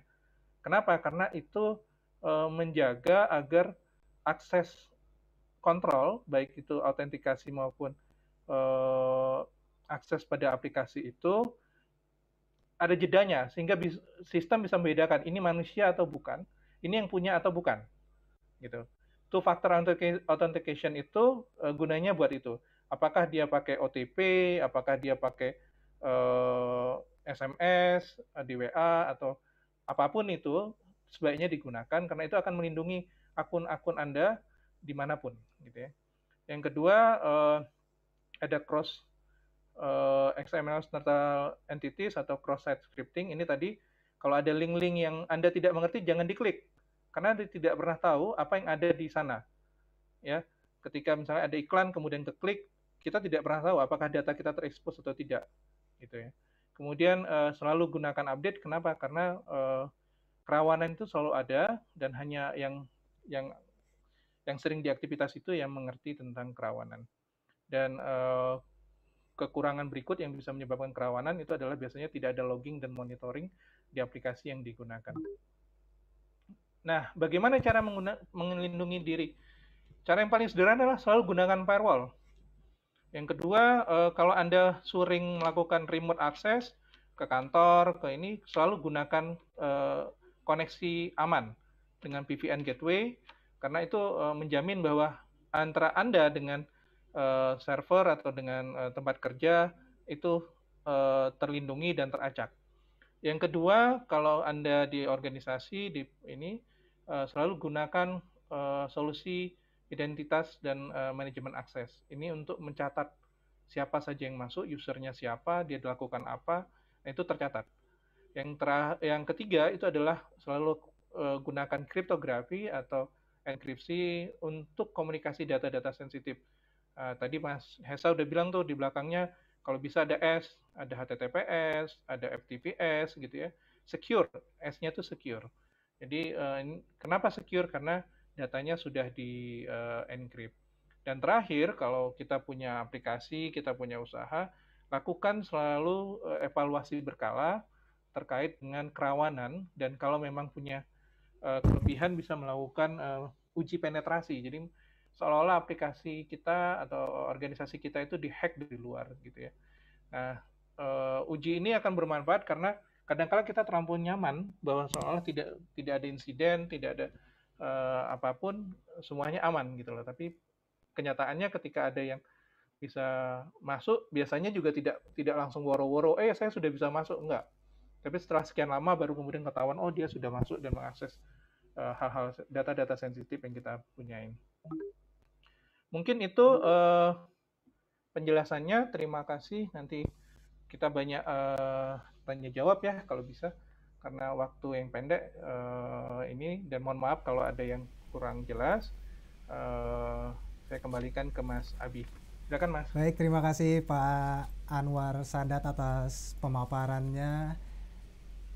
Pemaparannya sekaligus memperkuat dari apa yang sudah disampaikan oleh narasumber pertama mengenai proteksi data kita yang sangat rawan di dunia digital seperti sekarang ini ya Pak ya.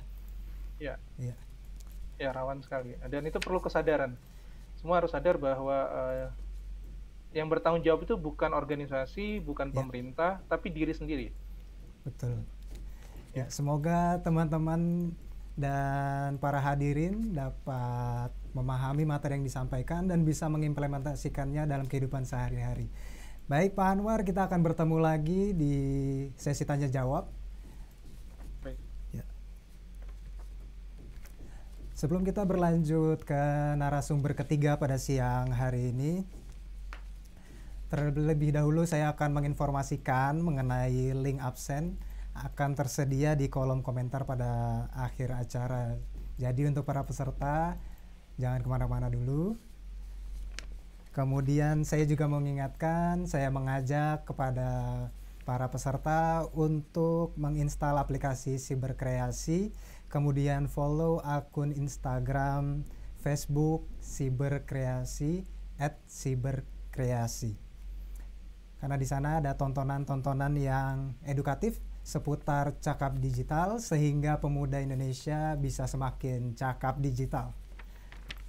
Baik, kita akan beralih ke narasumber ketiga dengan Bapak Dr. Muhammad Faisal MAG. Halo, Assalamualaikum Pak Faisal. Waalaikumsalam warahmatullahi wabarakatuh, Pak Bimayu. Gimana kondisi kesehatannya Pak? Baik? Alhamdulillah sampai hari ini kita masih diberikan nikmat kesehatan. Alhamdulillah.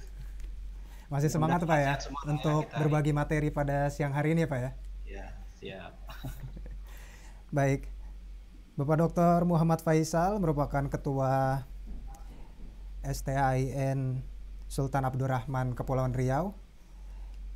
Kali ini akan membawakan materi yang berjudul Etika Berekspresi di Era Digital. Kepada Bapak Faisal, saya persilakan waktunya 20 menit dan nanti saya akan ingatkan jika akan berakhir waktunya di 5 menit terakhir. Iya. Oke, Assalamualaikum warahmatullahi wabarakatuh. Selamat siang menjelang sore kepada kita semua. Mudah-mudahan kesehatan selalu menyertai kita. Dan narasumber yang lain yang saya hormati serta seluruh peserta webinar. Jadi memang ada beberapa hal yang saya pikir karena waktu terbatas yang ingin kita sama-sama sampaikan. Ini materi saya buat aja lah ya, tentang komunikasi dan tunjuk ajar dalam budaya komunikasi. Ini mohon maaf agak sedikit beda, tapi isinya hampir sama karena baru kemarin ini baru lihat nih Pak. Yang perlu kita lihat bahwa memang kondisi pada hari ini bahwa komunikasi itu berbeda, sudah disampaikan dari beberapa narasumber tadi bahwa komunikasi sekarang memang sudah berkembang dari verbal menjadi digital. Jadi konsekuensinya memang cara pandang kita terhadap apa-apa yang akan kita katakan pada hari ini itu sudah lebih mudah. Jadi sebenarnya teknologi informasi itu mempermudah kehidupan kita. Nah ini yang jadi persoalan kadangkala komunikasi malah justru memberikan hambatan terutama tentang persoalan yang berkaitan dengan hoak-hoak. Nah ini yang saya pikir nanti akan menjadi dasar kita nanti untuk bergerak. Kemudian yang kedua juga komunikasi personal ke komunikasi publik. Ini yang fenomena pada hari ini kebanyakan juga kita lihat juga bergerak. Misalkan kadangkala ini hanya persoalan unek-unek pribadi saja. Misalkan tanggapan atau kritikan yang ternyata kita tulis atau kita ketik di dunia maya, di Facebook di mana mendapat tanggapan. Nah ini yang kadangkala menimbulkan sesuatu yang tidak baik. Nah ini yang saya pikir komunikasi personal ke komunikasi publik ini tentu perlu ada hal-hal yang kita sepakati juga. Bahwa tidak semua tanggapan-tanggapan pribadi itu yang memang harus dipakai untuk konsumsi publik. Kita juga lihat dulu informasi terbatas hanya dari buku, jurnal, media massa. Sekarang kita bisa mengakses versi lebih cepat, digital. Apalagi kalau di perkuliahan, misalkan mahasiswa, para dosen, Sekarang memang lebih banyak akses jurnal-jurnal internasional dan segala macam itu bisa diakses lebih baik, lebih cepat daripada beberapa buku yang ada pada hari ini yang terbatas jumlahnya yang berada di perpustakaan. Nah, ini sebetulnya memberikan efek kepada penguatan dan pemahaman kita menjadi lebih baik lagi. Kalau dulu memang harus baca sendiri, sekarang malah kita bisa minta bacakan melalui aplikasi-aplikasi tertentu. Bahkan sekarang banyak kegiatan yang berhubungan misalkan penafsiran-penafsiran tertentu ya tanpa kita membaca merujuk kepada naskah aslinya, tinggal ketik klik sehingga kadang-kala muncul. Nah, ini yang saya kadang-kala kita perlu juga memperkaya kita punya literasi digital kita yang berada di media supaya jangan sampai orang salah kutip. Nah, ini yang akan menimbulkan pemahaman yang berbeda. Nah, seperti hari inilah problem-problem yang kita lihat bahwa ternyata memang internet yang sekarang digandrungi oleh beberapa anak muda, milenial, itu atau dunia maya itu kadang-kala tidak mewakili sepenuhnya dalam kehidupan dunia nyata kita. Kenapa? Ya kadang-kala kondisi seperti ini misalkan secanggih-canggihnya pun teknologi, itu kan kita hanya bisa menyatakan bahwa sebagai alat dukung untuk memenuhi kebutuhan kehidupan kita. Misalkan saja yang disampaikan tadi beberapa narasumber yang saya lihat bisa saja ditampilkan di dalam dunia maya atau di dalam konteks webnya itu wajahnya cantik gitu loh. Tapi ketika di dunia nyata ternyata lebih cantik. Nah, ini lebih cantik daripada yang kita lihat. Ini tentunya kondisi-kondisi seperti ini kadangkala kita bisa memahami bahwa kita bisa menyatakan bahwa dunia nyata, dunia maya, dunia digital itu memang hampir semuanya bersatu padu, tetapi tidak bisa merekat secara lebih bagus. Karena apa? Karena ada keterbatasan budaya yang saya pikir perlu kita pahami juga. Yang kedua, media sosial hanya sebagai ruang publik semu juga. Ruang publik semu dalam pengertian bahwa kadangkala yang kita bicarakan di media massa heboh segala macam, ternyata di ruang nyata itu biasa-biasa saja. Atau kadangkala di dunia nyata itu malah terjadi keributan yang luar biasa. Ternyata di media sosial karena terjadi pengalihan isu segala macam, ternyata itu hanya sebatas berita-berita yang dimaksud normatif saja. Nah, ini yang saya katakan bahwa peran-peran para server dan segala macam yang berperan terhadap media ini sangat berpengaruh kepada pemikiran-pemikiran dan opini masyarakat. Misalkan juga bahasa tulis tidak mewakili perasaan penulisnya dan bisa ditafsirkan berbeda oleh penerima pesan. Nah, ini juga yang kita lihat kadang-kala yang kita maksudkan berbeda, tetapi yang ditanggapi berbeda. Ini kan tergantung dari sudut pandang yang kita lihat ingin dijadikan apa. Gambar bonfodio tidak memperlihatkan keseluruhannya, bahkan itu hanya salah satu sudut pandang saja. Bisa saja itu di dalam sebuah studio. Ya, ini kan seolah-olah kita berbicara dengan tempat di dunia yang paling besar. Ternyata hanya di dalam sebuah ruangan kecil saja. Nah, ini yang sudut pandang seperti ini ketika kita tidak melihat secara langsung, ini tentu akan menimbulkan sesuatu yang luar biasa. Nah, pandangan-pandangan seperti ini yang saya pikir menjadi problem-problem khususnya bahwa ternyata budaya-budaya nyata itu tidak sepenuhnya bisa kita masukkan ke dalam konsep dunia maya. Ini. Kemudian media sosial, ruang publik yang semu. Kenapa disebut dengan persoalan semu? Karena itu tadi yang awal saya katakan bahwa kadangkala itu terlihat baik, bersahaja, supel dalam konteks media, tapi ternyata ketika kita ketemu langsung tidak seperti yang kita harapkan atau yang kita lihat. Nah, ini yang saya pikir perlulah kejujuran konteks media sosial yang berada di dunia maya ini bisa dimanipulasi sesuatu hal yang bisa seperti itu. Nah, ini kan sifatnya pribadi. Nah, kalau dia sudah sifat pribadi tentu tergantung personal juga. Apa yang tertuang di media kadang tidak sesuai dengan kenyataan. Nah, ini biasa ya. Kita ingin menampilkan sesuatu yang lebih, sesuatu yang besar, promosi dan segala macamnya. Nah, ini kan tentu bagian-bagian penting. Tapi kalau ini dipatahkan bahwa tidak, ya saya pikir tidak. Apa yang ramai dan viral belum tentu penting dan bermanfaat. Nah, ini juga misalkan kita lebih banyak teman di media sosial. Ternyata tetangga sendiri nggak kenal. Ini kan saya pikir perlu mendapat perhatian juga, misalkan tetangga sakit. Bahkan pada hari ini karena apalagi pandemi COVID, kadang-kala kita ingin bertakziah kepada teman-teman yang sakit, teman-teman yang mendapat musibah, itu lebih banyak kepada ungkapan-ungkapan ya innalillah segala macam lewat media sosial, tapi tidak bisa bertatap muka langsung. Nah ini juga sebelum pandemi juga saya pikir ini menjadi sesuatu yang berat. Apalagi pada masa pandemi pada hari ini, nah ini saya pikir ini akan semakin keterbatasan dunia sosial kita. Ini saya pikir akan memberikan warna besar lah bagi kita. Misalkan tetangga menjenguk tangga dalam hal yang seperti ini. Kemudian sedikit lagi, media sosial tentu tidak semuanya kita berpikir bahwa itu ada negatif ya. Tentu ada hal-hal yang positif yang bisa kita ambil. Azas kemanfaatannya. Kita bebas berekspresi untuk berbicara tentang apa saja. Di blog, Facebook, Instagram, Twitter, dan segala macam yang menyampaikan pikiran, opini, unek-unek. Apapun kita buat dalam konteks seperti ini. Nah, ini yang kadangkala cara kita memahami apa yang disampaikan karena terlalu kebebasan berekspresi yang seperti ini yang kadangkala kebablasan, nah itu yang susah. Nah, ini yang kalau kita tidak sering membaca atau sering memperhatikan apa yang tertulis, ini kadang-kala terpengaruh oleh opini-opini yang itu menjadi sesuatu yang cepat dalam penyampaian informasi. Nah ini sekarang undangan-undangan, misalkan kalau kita di kantor, di sekolah, di apa, itu lebih cepat melalui media-media yang seperti ini, tidak lagi melalui kertas segala macam. Kenapa ya? Kadang hal-hal yang kita pikir dulunya lambat, sekarang dalam jangka waktu hitungan detik saja informasi itu sudah dapat.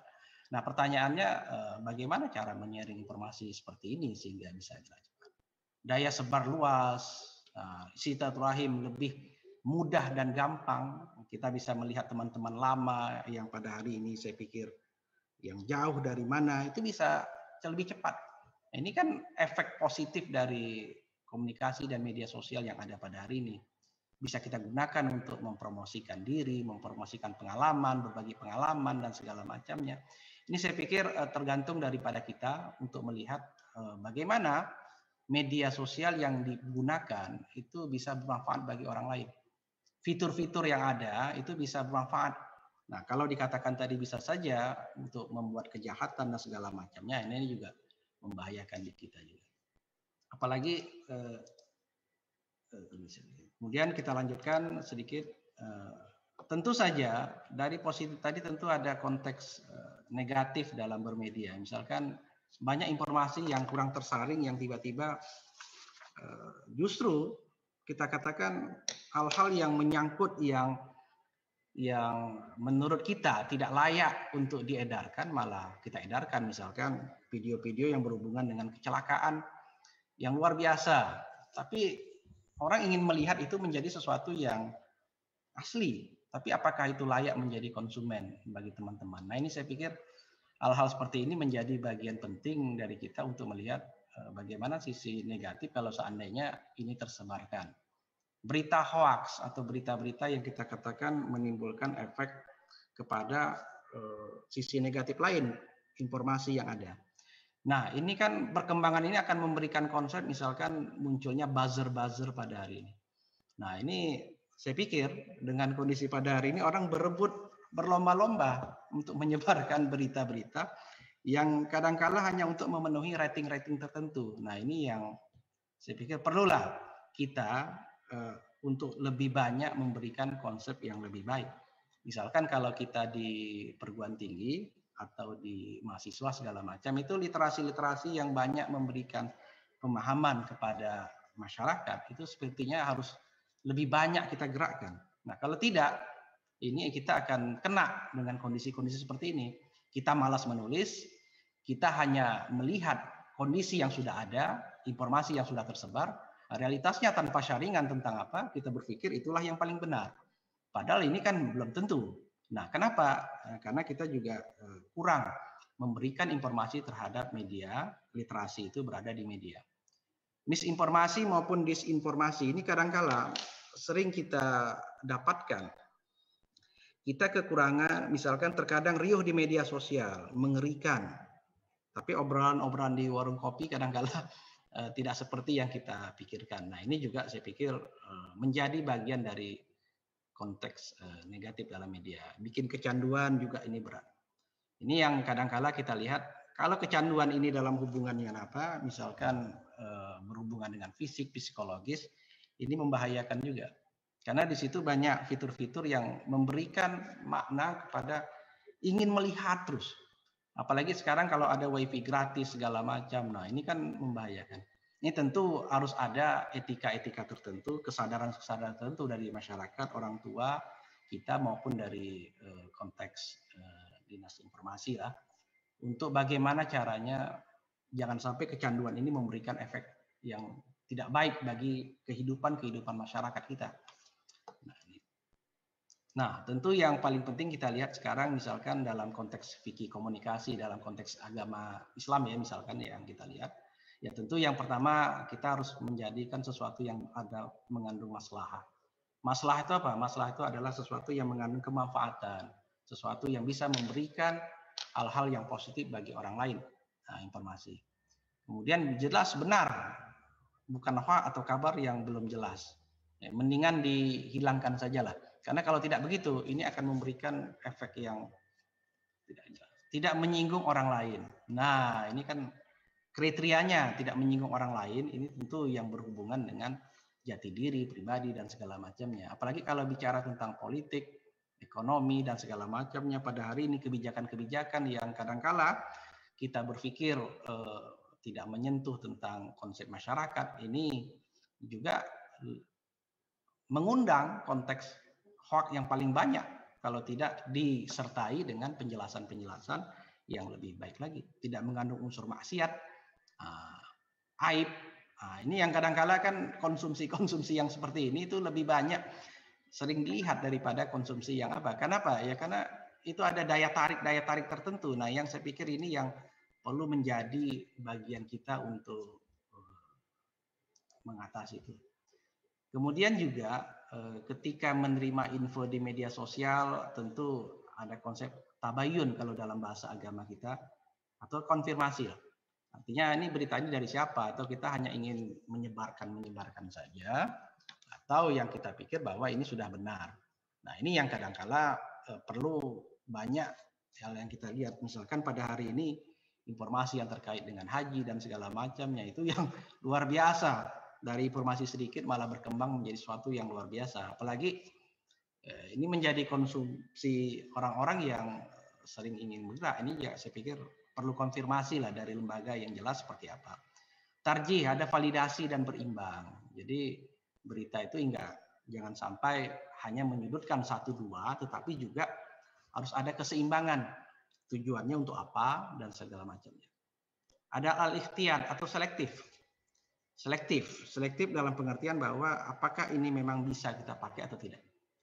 Nah, ini juga saya pikir beda. Bahkan kalau di negeri kita memang hal-hal yang sifatnya seperti ini itu tersebar memang luar biasa tanpa adanya saring-saring yang lebih baik.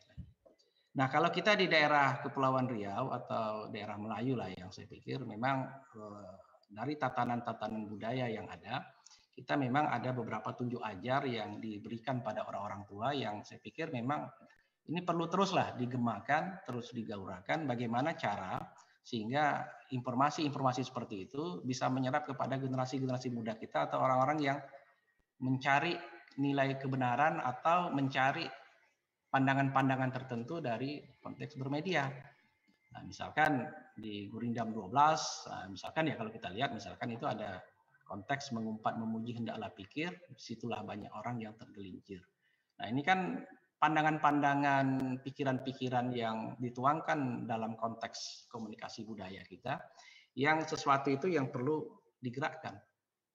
Apabila berkata-kata banyak berkata-kata, disitulah jalan banyak dusta. Ya, sedikit berbicara, tapi pada hari ini kita tidak banyak berbicara, tapi banyak menulis. Tapi yang ditulis itu adalah sesuatu yang bergerak. Nah, ini juga saya katakan juga memberikan kekuatan kita untuk daya dukung bahwa orang-orang tua kita, bahwa budaya itu jangan sampai tercabut dari asarnya gara-gara ini ada. Nah, berikutnya misalkan apabila mendengar akan kabar, menerima itu hendaklah sabar. Jadi maknanya jangan sampai berita-berita yang muncul duluan, entah iya entah tidak, kalau bahasa kita bilang Melayu entah buaya entah kakak, nah itu langsung saja digerak tanpa adanya gerak. Nah ini juga yang saya pikir perlu ada cross check juga apa yang ada. Apabila perkataan yang lemah lembut, lekaslah segala orang yang mengikut. Jadi sesuatu etika kebudayaan kita karena dekat dengan keislaman dan kemelayuan, saya pikir di Kepulauan Riau bisa memberikan warna baru lah di dalam hal bagaimana kita bermedsos menjadi lebih baik. Kenapa? Karena kalau tidak demikian, tentu saja kita tidak tahu ini, karena budaya-budaya global yang pada hari ini muncul, itu kadang-kala menimbulkan efek yang menurut kita berbeda dari situasi yang kita hadapi. Kita tidak bisa menutup informasi dari manapun. Tapi kita juga harus, saya pikir, hal-hal yang sudah dipahami dalam konteks nilai dasar kebudayaan yang pada hari ini sudah ada di dalam lingkungan kehidupan keluarga dan masyarakat kita terus diungkapkan, ditimbulkan, dibangkitkan lagi untuk wadah pengingat, untuk wadah untuk memberikan penjelasan. Supaya ada rem terhadap apa yang ada. Karena kalau tidak demikian, orang akan terus bergerak terhadap konsep yang seperti ini. Siapa yang bisa ada? Data-data kita juga kadang-kala bersebar dimanapun. Tapi kalau ini bisa digerakkan terus dalam media, minimal saya pikir bisa mengeliminir pemahaman-pemahaman yang bisa. Sehingga ada muncul kesadaran dalam diri kita, sehingga itu bisa gerak. Apalagi adanya guru kita, orang tua kita, dosen terutama yang bergerak dengan pemahaman-pemahaman yang baru, ini akan mendukung lebih banyak media itu lebih santun dalam hal bergeraknya. Karena kalau tidak demikian, saya pikir kita khawatir malah kita pula yang dijadikan sumber malah petaka itu. Nah ini yang saya kira dalam konteks nilai dasar etika kita dalam hal bergerak, komunikasi budaya, ini jangan sampai memberikan warna yang tidak baik bagi orang lain. Nah inilah yang saya pikir bisa kita sampaikan dalam kesempatan kali ini, bahwa apapun yang kita lihat bahwa dunia maya merupakan bagian daripada dunia hari ini. Tetapi apakah dunia maya itu mewakili seluruh kehidupan dunia nyata, itu belum tentu. Kenapa? Karena ada konteks-konteks nilai yang saya pikir perlu dijaga di situ. Misalkan hal-hal yang sifatnya reflektif, hal-hal yang sifatnya komunikasi, ya hal-hal yang sifatnya bisa menjaga ketentraman itu masih harus kita jaga. Kalau tidak ya habis. Kita lihat orang lebih banyak berbicara tentang hal-hal yang sifatnya bau politik. Mungkin barangkali ada target-target yang dikejar. Nah ini juga hati-hati. Kenapa? Karena di kita ini seluruh berita itu pertanyaannya adalah siapakah yang bisa men-sharing kita? Tapi apakah ada lembaga yang bisa men-sharing ketika kita melihat ada informasi yang membahayakan atau bisa memberikan efek kepada pemahaman orang yang keliru? Nah ini juga saya tidak tahu nih apakah dari Kominfo punya alat seperti ini untuk mendeteksi hal-hal seperti ini apa tidak. Sehingga kalau tidak ya berarti tergantung di kita saja atau memang menjadi sesuatu yang kita lepaskan. Nah ini juga saya pikir perlu mendapat pertimbangan dari kita pada hari ini. Karena apa? Karena kalau tidak diimbangi dengan literasi-literasi yang besar dalam mempengaruhi kita lebih banyak hanya berbicara di sudut kita saja. Orang sudah bergerak lebih jauh daripada itu. Negara lain sudah berbicara tentang teknologi yang lebih besar, sudah berbicara tentang bagaimana penghidupan masyarakat yang lebih baik. Tapi kita masih skop di sini saja. Skopnya masih skop gosip, skop hoak, skop yang berhubungan dengan konteks-konteks mencaci maki dan segala macam. Itu saya pikir terjadi sebuah degradasi besar di dalam etika kita dalam berkomunikasi dan memberikan pemahaman. Ini tanggung jawab siapa? Nah, saya pikir ini tanggung jawab kita. Tapi kita bisa memulainya dari siapa kita dan kita berada di mana. Nah, sebagai lembaga pendidik ya tentu kita akan memberikan informasi yang lebih banyak. Ketika kita berada di mahasiswa, di dosen, ya tentu literasi-literasi yang berhubungan dengan ini harus dipergerak. Bahkan kalau lebih banyak literasi yang berhubungan ini, mungkin ada program dari Dinas Kominfo memberikan penghargaan, kan lebih luar biasa itu. Jadi orang bersemangat ingin memberikan berita yang lebih baik, informasi-informasi yang luar biasa. Sehingga trendingnya sehingga bisa gerak. Namanya trending tingkat konteks pemberian informasi yang lebih banyak memberikan manfaat dalam konteks dari segi apa. Nah, itu orang akan berlomba-lomba. Fastabiqul khairat, artinya berlomba-lomba untuk mendatangkan kebaikan. Jangan sampai nanti informasi itu malah menyesatkan. Nah, ini yang saya pikir perlu ada sesuatu yang gebrakan dalam hal penyaringan informasi. Karena kalau tidak demikian, kalau kita hanya membiarkan saja, nah ini kan resikonya apa? Antara yang memberikan literasi yang lebih baik dengan sesuatu informasi yang tidak, itu lebih banyak yang tidaknya. Kenapa? Karena biasanya kita lebih suka hal-hal yang menyinggung perasaan orang dan segala macam, itu trendingnya luar biasa itu. Apalagi, tapi kalau yang berhubungan dengan kemanfaatan teknologi, memberikan informasi yang luar biasa, nah itu seharusnya diperbanyak. Caranya bagaimana? Ya, saya pikir perlu adalah penguatan-penguatan, dan kegiatan pada hari ini saya pikir itu salah satu mendukung untuk memberikan konsep yang seperti itu. Mohon izin, jadi, Pak Faisal. Saya pikir itu saja yang bisa saya sampaikan. Mudah-mudahan lebih kurangnya saya mohon maaf nih kalau dianggap belum bisa mewakili semuanya. Demikian saja dari saya, nanti kita kembangkan dalam diskusi dan segala macamnya. Assalamualaikum warahmatullahi wabarakatuh. Waalaikumsalam warahmatullahi wabarakatuh. Terima kasih sekali lagi untuk Bapak Faisal atas pemaparannya, di mana tema hari ini dari awal sudah dibahas dari segi keterampilan, kemudian dari sisi keamanannya, kemudian dilanjutkan oleh pemaparan dari Bapak Faisal tadi mengenai etika di dalam bermedia digital. Apalagi tadi kita juga dengar mengenai sebetulnya di masa lalu itu sudah ada patron-patron kita untuk dapat bermedia sosial atau berkomunikasi secara sosial melalui gurindam tadi, Pak ya. Iya. Yeah. Jadi itu memang sebenarnya budaya kita gitu, Pak ya. Dan bisa diterapkan nantinya oleh rekan-rekan yang hadir pada siang hari ini dan ditularkan kepada teman-teman di sekitarnya. Baik Pak Faisal, terima kasih. Nanti kita akan sambung lagi di sesi tanya jawab. Baik para hadirin, kita memasuki narasumber yang terakhir.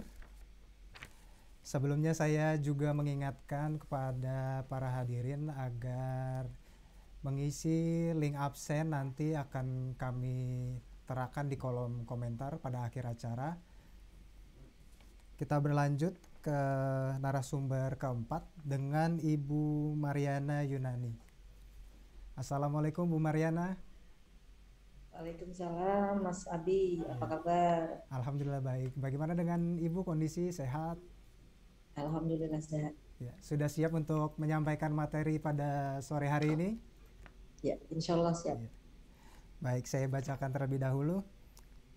Ibu Mariana Yunani, SPD MM, seorang pengembang teknologi pendidikan LPMP Kepulauan Riau.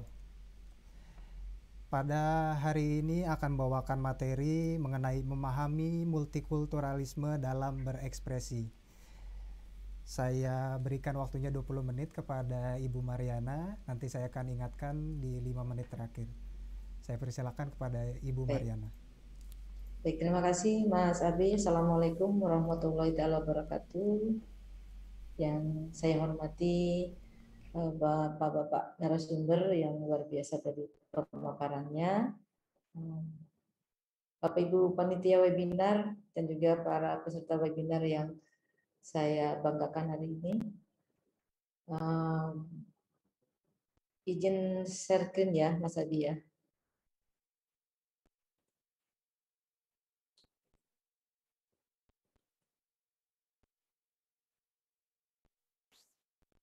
Baik, Bapak Ibu,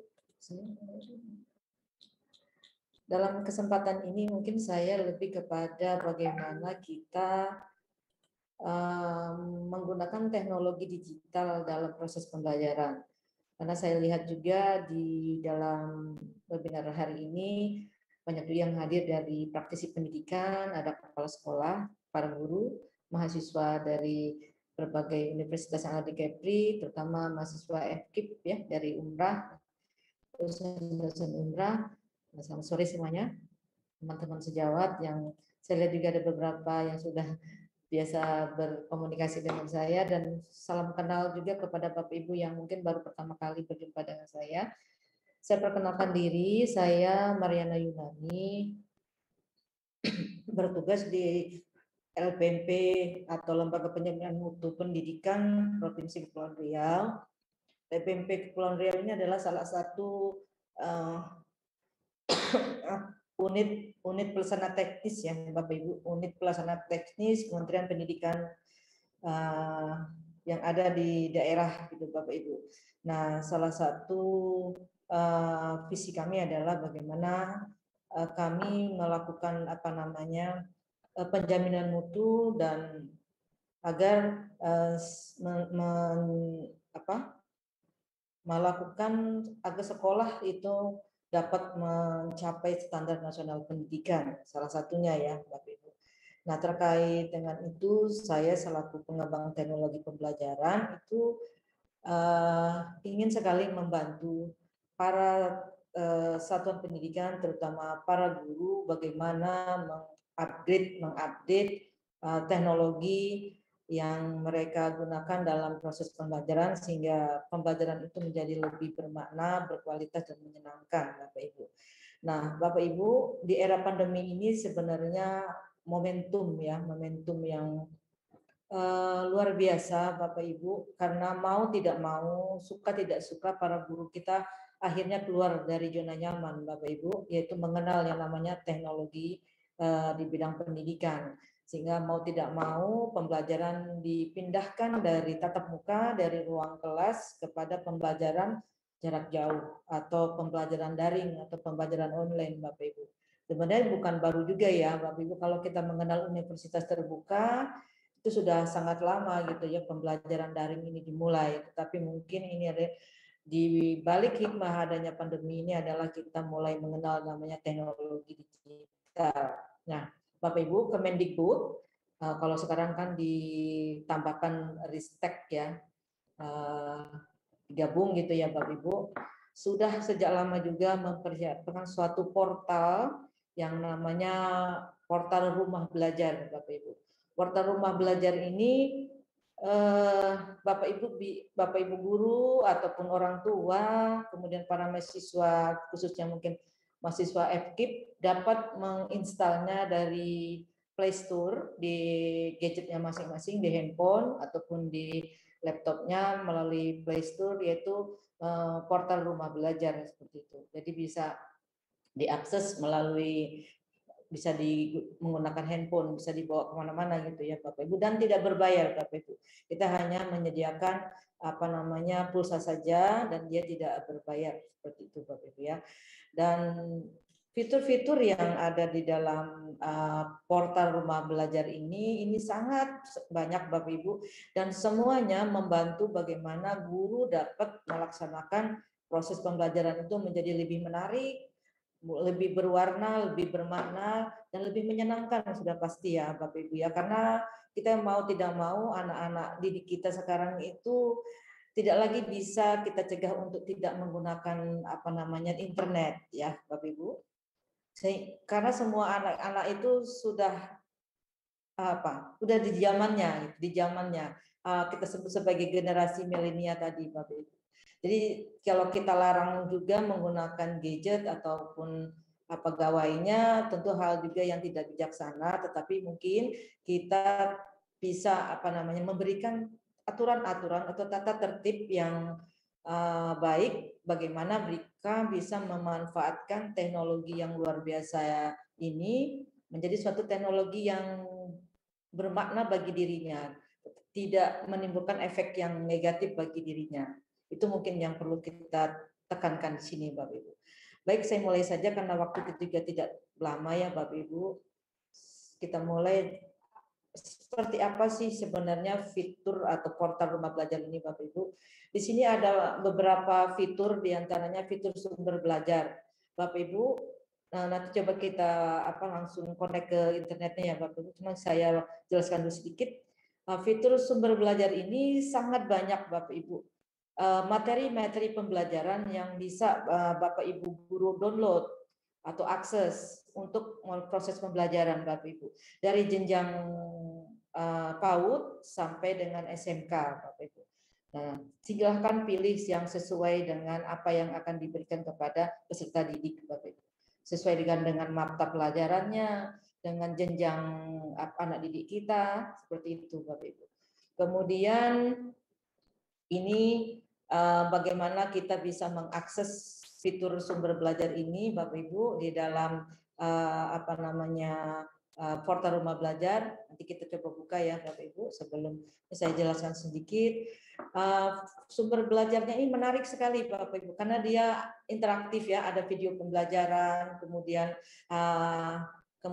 gambar-gambar, ada game dan lain-lain, yang sehingga ketika Bapak Ibu menerapkannya dalam proses pembelajaran ini sangat menyenangkan, karena tidak hanya guru yang aktif, tapi ini juga bisa membuat siswa kita menjadi lebih aktif dalam proses pembelajaran. Jadi pusat pembelajaran tidak hanya pada guru, tetapi juga anak didik bisa berinteraksi, atau pembelajaran berpusat pada siswa ya, jadi student center gitu, Bapak Ibu ya. Oke. Nah, ini juga bagaimana nanti cara mengunduh konten, dan di sini juga Bapak Ibu tidak hanya bisa mengunduh, Bapak Ibu juga bisa men-share atau ya mengupload karya-karya Bapak Ibu ke dalam sumber belajar ini. Jadi ketika Bapak Ibu punya karya video pembelajaran yang ataupun animasi ataupun tool-tool pembelajaran lain yang memang orisinil buatan Bapak Ibu bisa share di sini, Bapak Ibu, sehingga bisa disaksikan oleh atau bisa berbagi dengan seluruh tenaga pendidik yang ada di tanah air kita, Bapak Ibu. Bahkan ini sudah digunakan oleh beberapa negara di Asia Tenggara ya, seperti Malaysia, Singapura, Thailand juga sudah menggunakan portal rumah belajar ini yang versi bahasa Inggrisnya ya, Bapak Ibu. Seperti itu. Kemudian ini tadi yang saya katakan tadi, bisa membuat konten baru, Bapak Ibu. Kemudian juga bisa berbagi konten ketika Bapak Ibu sudah mengunduh yang Bapak Ibu perlukan, kemudian bisa men-share Bapak Ibu melalui filenya langsung atau berbagai media sosial yang kita punya. Saya yakin semua kita sekarang minimal tuh punya Facebook ya, Bapak Ibu ya. Kemudian juga kita menggunakan WhatsApp, Instagram dan lain-lain. Saya yakin itu Bapak Ibu juga punya, terutama para pendidik, sehingga seperti dikatakan beberapa narasumber di depan, dengan literasi digital ini kita bisa memanfaatkan sebenarnya sosial media itu sebenarnya untuk hal-hal yang berguna, terutama untuk pendidikan kita ya, Bapak Ibu. Jadi tidak hanya untuk bermain game saja atau untuk yang fun-funnya saja, tetapi kita bisa memanfaatkan semaksimal mungkin media sosial yang kita miliki itu untuk berbagi ilmu pengetahuan, Bapak Ibu. Seperti itu. Ini saya lewatkan saja. Kemudian fitur yang lain adalah fitur kelas digital. Nah, Bapak Ibu, karena sekarang kita masih dalam masa pembelajaran jarak jauh atau PJJ. Nah, fitur kelas digital atau kelas maya ini sangat berguna sekali atau sangat pas sekali, sehingga Bapak Ibu bisa membuat kelas di dalam di jarak jauh atau kelas maya, Bapak Ibu. Dan di sini Bapak Ibu bisa memasukkan materi pembelajaran sesuai dengan materi pembelajaran yang Bapak Ibu ampu. Ya, kalau umpamanya Ibu Bapak guru matematika bisa men-share sesuai dengan kompetensi dasar yang akan dibuat di kelasnya, kemudian jenjangnya, mapelnya juga seperti itu, Bapak Ibu. Jadi seperti kelas tatap muka, tetapi ini kita kita berubah menjadi kelas yang digital atau kelas maya seperti itu. Tetapi kita bisa tetap melakukan interaksi anak-anak Bapak Ibu bisa membuat soal di dalam kelas ini, kemudian men-share materi, kemudian juga bisa berinteraksi dengan anak-anak, ada fitur chatnya di sana, kemudian juga Bapak Ibu bisa melakukan evaluasi atau penilaian Bapak Ibu kepada peserta didik seperti itu.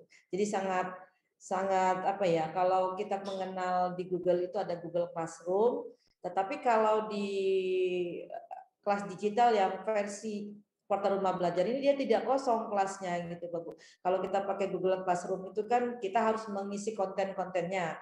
Tetapi dengan portal rumah belajar ini Bapak Ibu tinggal memilih di sumber-sumber belajar tadi materi-materi apa yang akan Bapak Ibu share atau Bapak Ibu pindahkan ke dalam kelas maya sesuai dengan apa apa materi yang akan Bapak Ibu sampaikan kepada peserta didik atau kalau mahasiswa kan dari mahasiswa FK mungkin bisa ketika Bapak Ibu mahasiswa melakukan PPL dan lain-lain, ini juga bisa Bapak Ibu terapkan di dalam PPL mahasiswa atau yang sekarang sedang berlangsung. Kemarin kami melakukan monitoring kepada kampus mengajar ya Bapak Ibu. Itu juga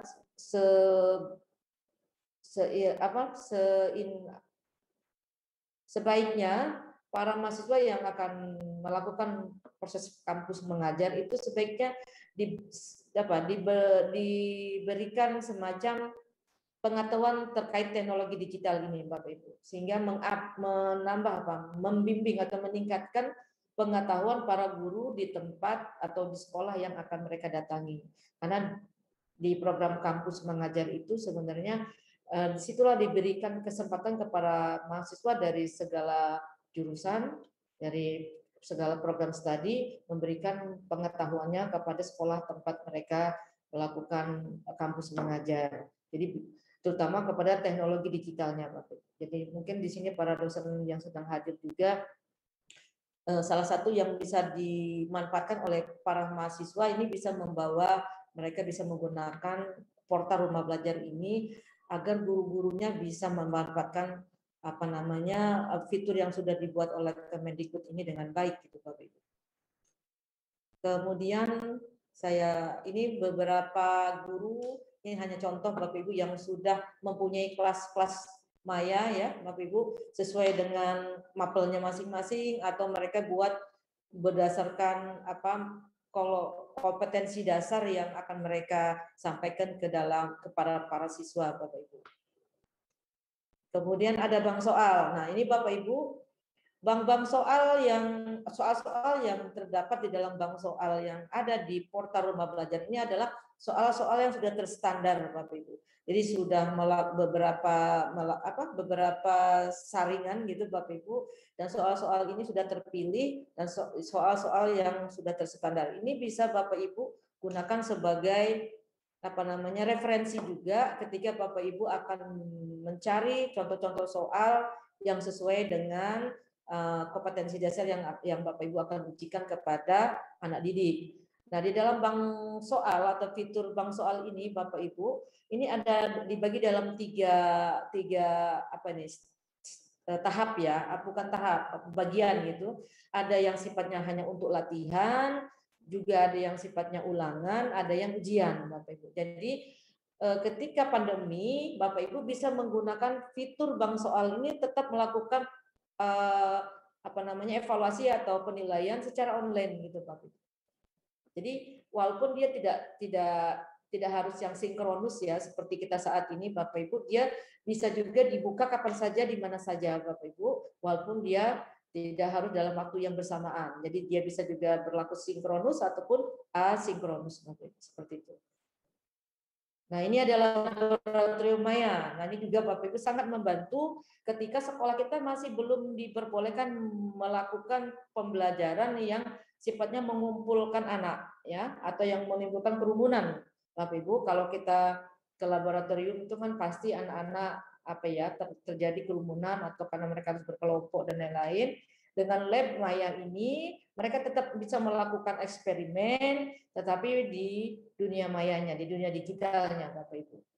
Nah, ini sangat sangat membantu sekali, terutama bagi juga sekolah-sekolah yang mungkin labnya belum ada atau labnya belum lengkap, Bapak Ibu. Di sini bisa secara digital disajikan bagaimana anak-anak bisa tetap bereksperimen, terutama untuk pelajaran eksak ya, kimia, biologi, ya, Bapak Ibu seperti itu.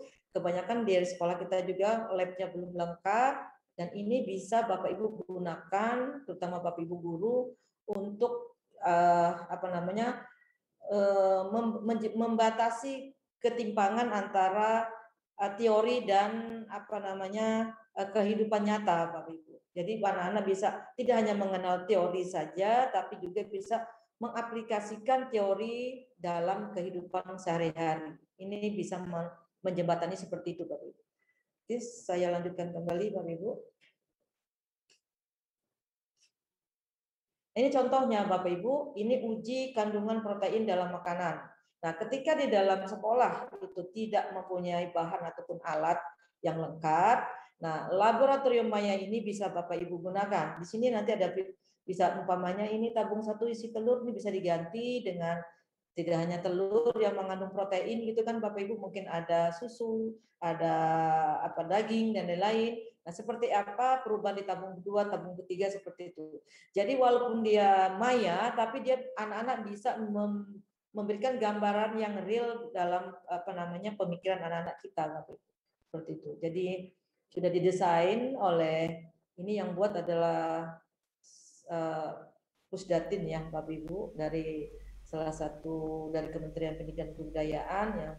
Yang sebenarnya sudah cukup lama ini Bapak Ibu, portal rumah belajar ini kalau tidak salah usianya sudah lebih dari 9 tahun, tapi keberadaannya belum semua dimanfaatkan oleh satuan pendidikan yang ada di Indonesia. Untuk itu saya sebagai PTP dari LPP Provinsi Kepulauan Riau ingin sekali agar portal rumah belajar ini bisa dimanfaatkan dengan baik Ibu Mariana untuk satuan pendidikan khususnya di Kepulauan Riau.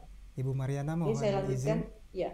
Waktunya 5 menit lagi ya Bu. Ini ada fitur-fitur pendukung, baik. Saya coba dulu.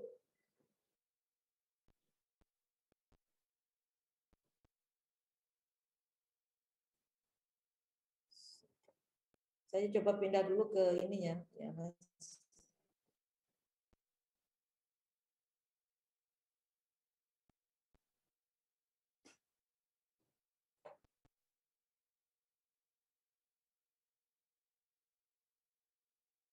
Stop ini bisa nggak ya, Mas? Pak Mas Abi? Ini ya, saya kehilangan ini ya. Stop share. Oh, oke di bawah. Saya coba dulu, kita coba 5 menit lagi ya. Iya, Bu.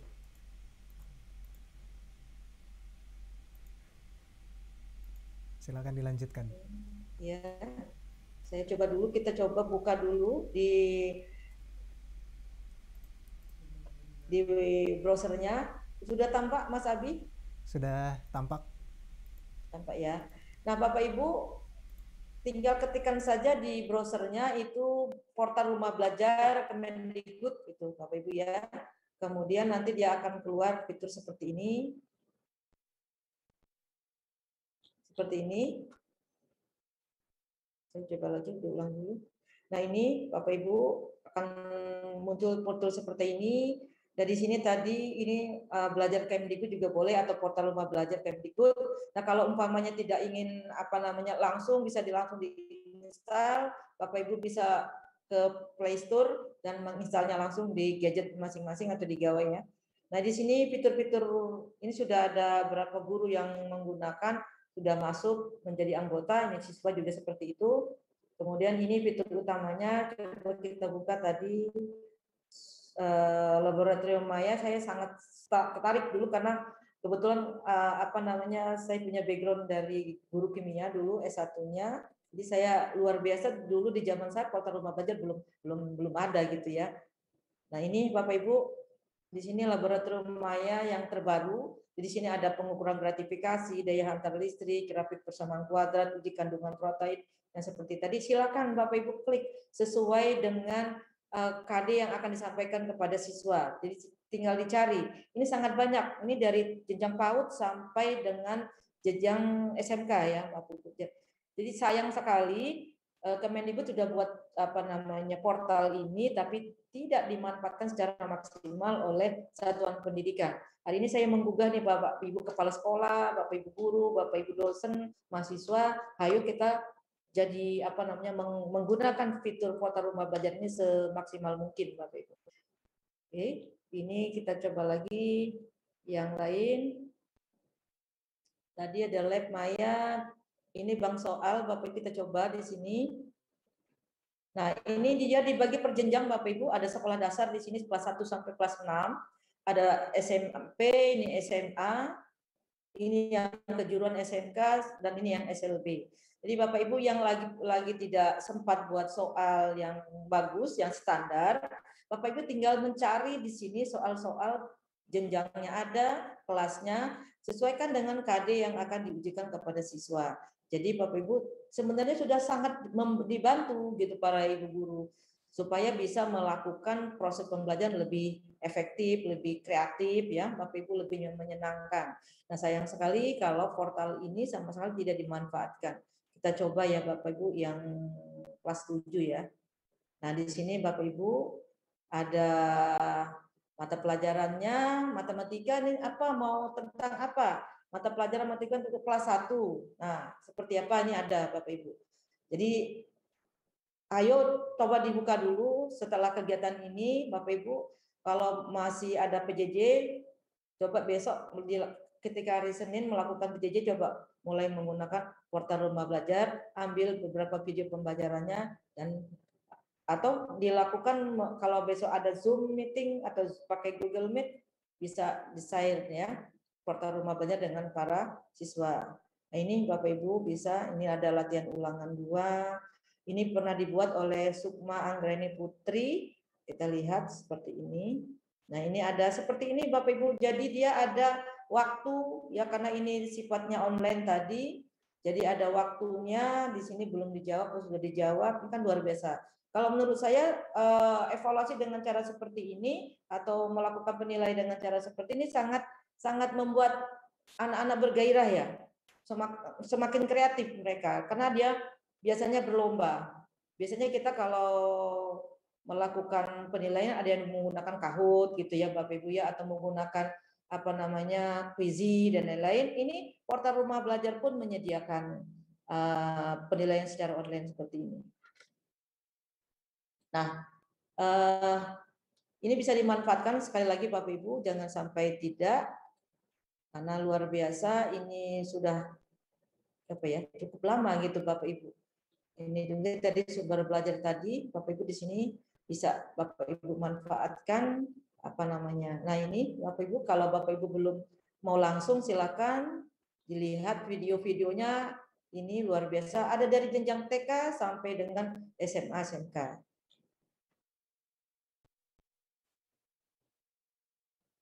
Oke, mungkin itu Mas Bayu. Saya kembali sedikit lagi ke PPT saya tadi.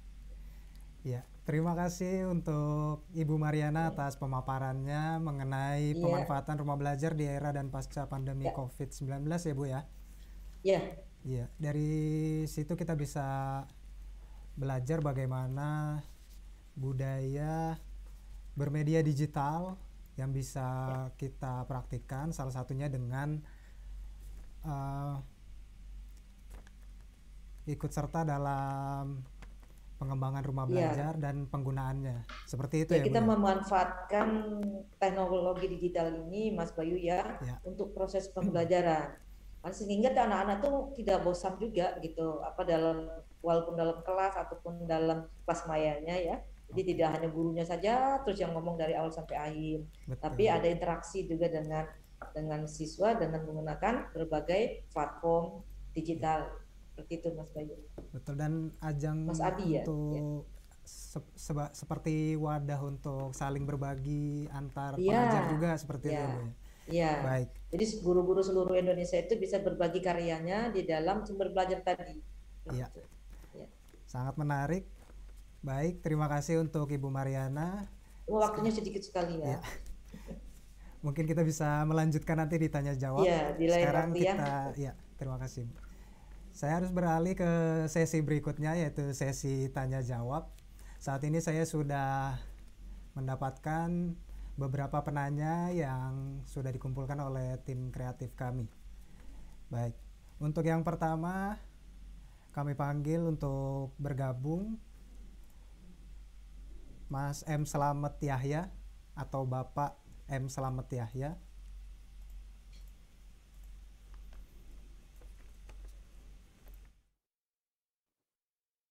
Mohon dinyalakan kameranya, Pak, supaya kita bisa bertatap muka secara virtual.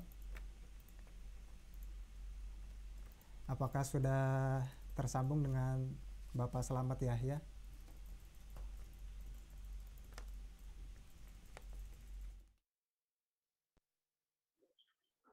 Oke. Halo?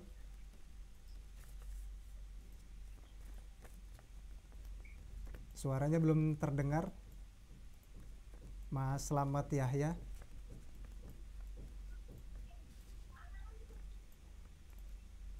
Oke, atau kita beralih dulu ke penanya berikutnya. Pertanyaan dari salah satu peserta atas nama Rajabul Amin.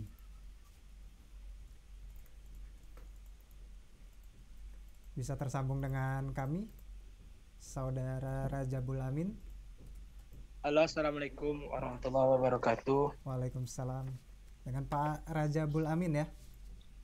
Iya, Pak. Baik, silakan diutarakan pertanyaannya untuk Bapak Anwar Sadat ya. Pak Anwar Sadat. Ya, kami persilakan.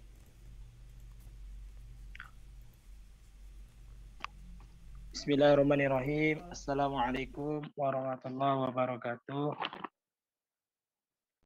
Di sini saya izin bertanya kepada Bapak Anwar Sadat, mengapa data pribadi itu penting untuk dilindungi? Setelah dilindungi, banyak juga yang masih bisa dibobol oleh para hacker. Tentunya, bagaimana melindungi data pribadi agar tidak dibajak lagi oleh para hacker. Saya pernah pengalaman ini, sudah saya lindungi tapi masih juga dibobol akun-akun saya. Jadi tentunya bagaimana solusi ke depannya. Baik, terima kasih.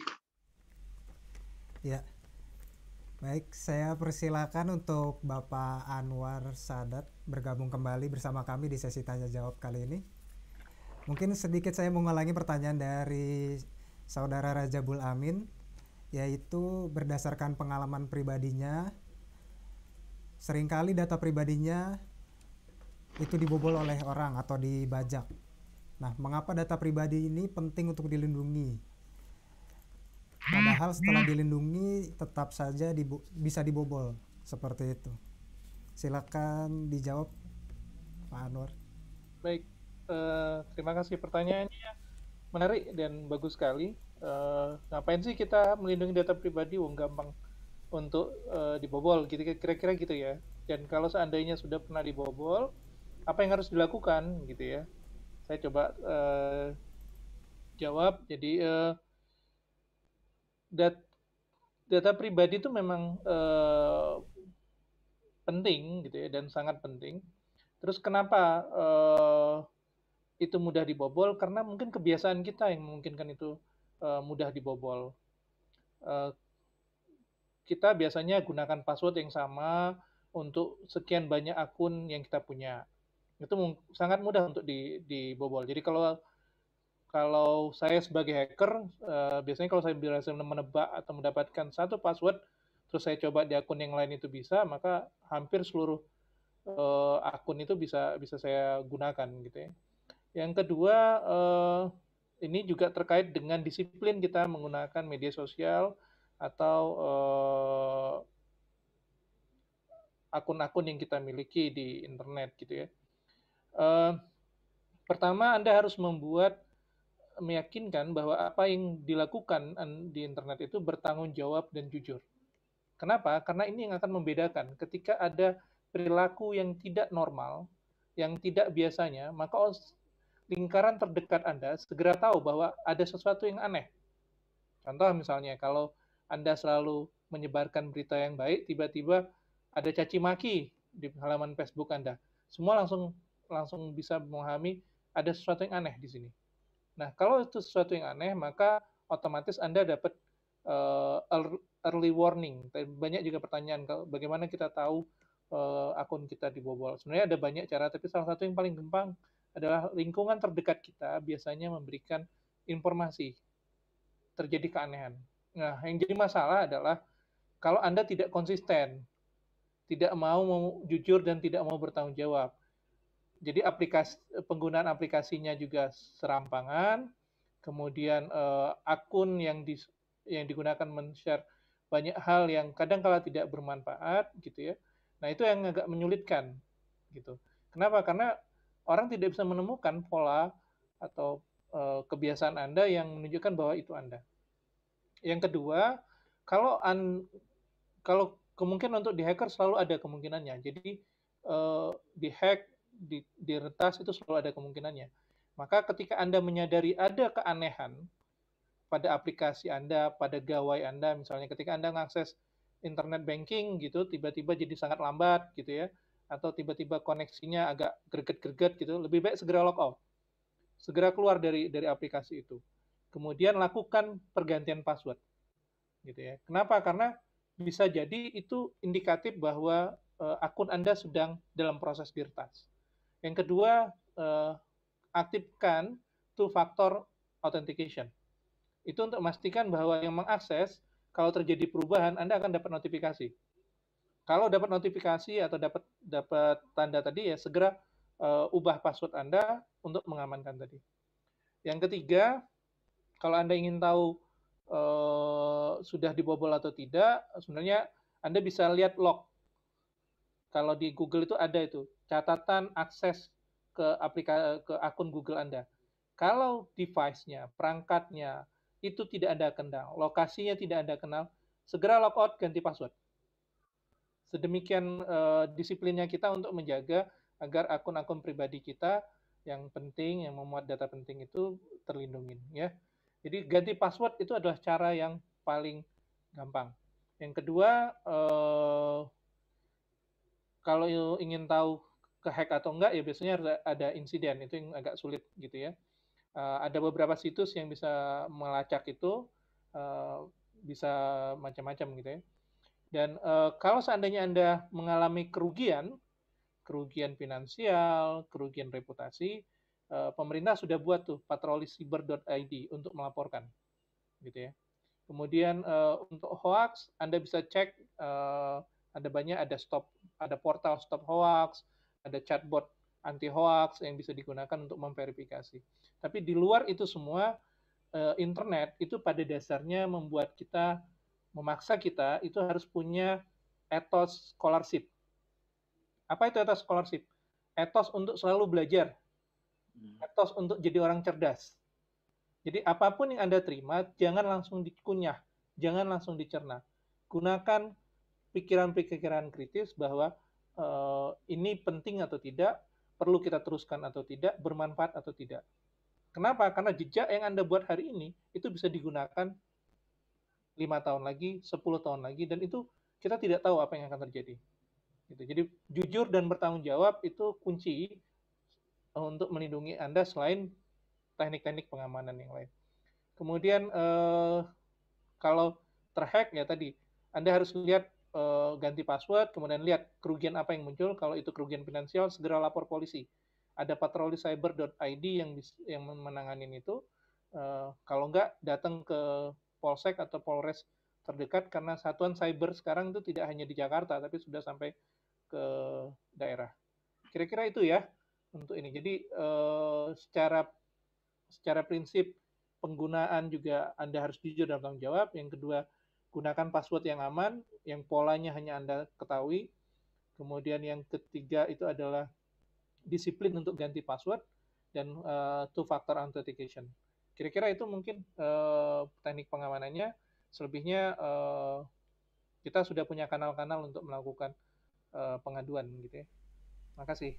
Baik Pak, terima kasih atas jawabannya. Terima kasih juga untuk Saudara Raja Bulamin atas pertanyaannya dan juga untuk Pak Anwar Sadat atas jawabannya. Semoga kita sama-sama belajar hari ini untuk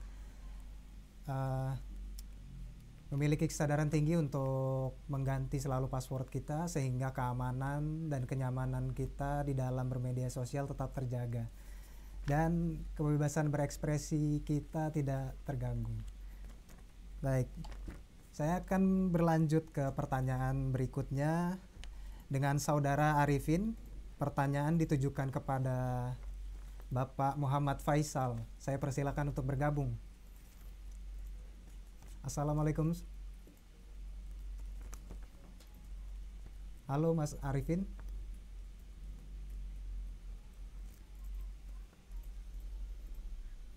Halo, apakah suara saya terdengar?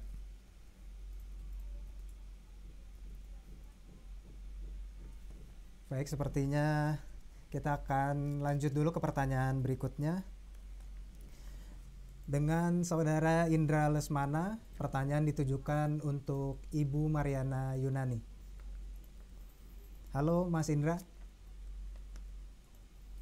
Mohon dinyalakan kameranya sehingga kita bisa bertatap secara virtual.